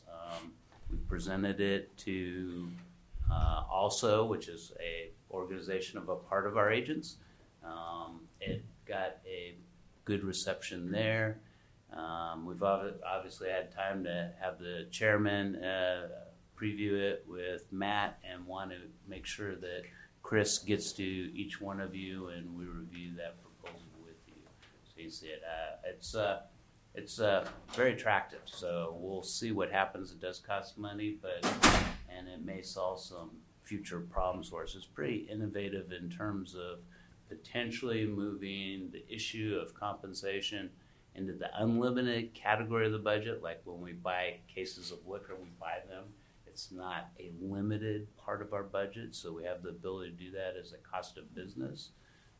So if all holds together, it may actually provide us a really good way of differentiating compensation by regions, by cost of rent, and by wages. So I'm pretty excited about that proposal, and we should be, but some time coming. But the legislature asked us to report back to February session on agent comp, so there'll be a discussion then about it, and a discussion, I think, about the dollars it would take to implement that. As we discussed, you're going to make sure that all the commissioners get this before the end of the year, right? Yeah, soon. I want to make sure Chris gets to them soon, and at least you get the PowerPoints, and then we set up some meetings with Chris so he can run you through what the proposal is. Chris did a webinar with all of the, it was open to all of the agents across our system. The participation was about 1/5 of our system on that webinar, but we've been reaching out consistently to the agents to get their input about what they want to do. In a big way, it really is their proposal, but we're supporting it and under the direction of the legislature, coming back to them with something for the legislature to consider. Doing a similar exercise with distillery agent comp for the tasting room portions of their facilities. So Senator Beyer is very interested in reintroducing that issue. He wanted legislation. This may also just become a a compensation formula change issue for us on bottle sales to subsidize some of the tasting room issues. So that's a continuing issue with the legislature. The drawing for products is out, so these are, I think the Pappies are in there. Wednesday. Next week's Wednesday. Yeah, the Wednesday, so we'll have a new drawing for some exclusive products, so get all your friends on. Not that you can do it, not that we can participate, but get all our customers to subscribe to that. And we will be introducing a bill, it looks like. We have legislation, and we've been working with the governor's office and others on data commercialization, revenue generation, some suspension of some of the rules of procurement around our business issues, not maybe the agency state of Oregon issues, but our particular business issues. So that's proceeding. Hope to have a draft hopefully before the end of the year for us to begin to review and look at. But marching that forward towards the legislature. We might have some tribal issues to clean up in legislation if we can make that happen. And we are still working with the particular needs of air carriers and how we service air carriers with like trans-packed alcohol for transportation. So it's a little different nature, and we're looking for a way maybe to we worked on this issue before last session. We got some innovation in terms of our licensing, but I think we need to do a little innovation around how we service them with pricing, because they don't compete in Oregon. These are air passengers that are being served by that liquor distribution. So working on some specific issues there. There you go. My only comment is that sometime between now and the January 15th, I think all the individual commissioners need to be briefed about what we're attempting to do in the legislature in February. I think that's really critical to every one of them. Absolutely. Okay.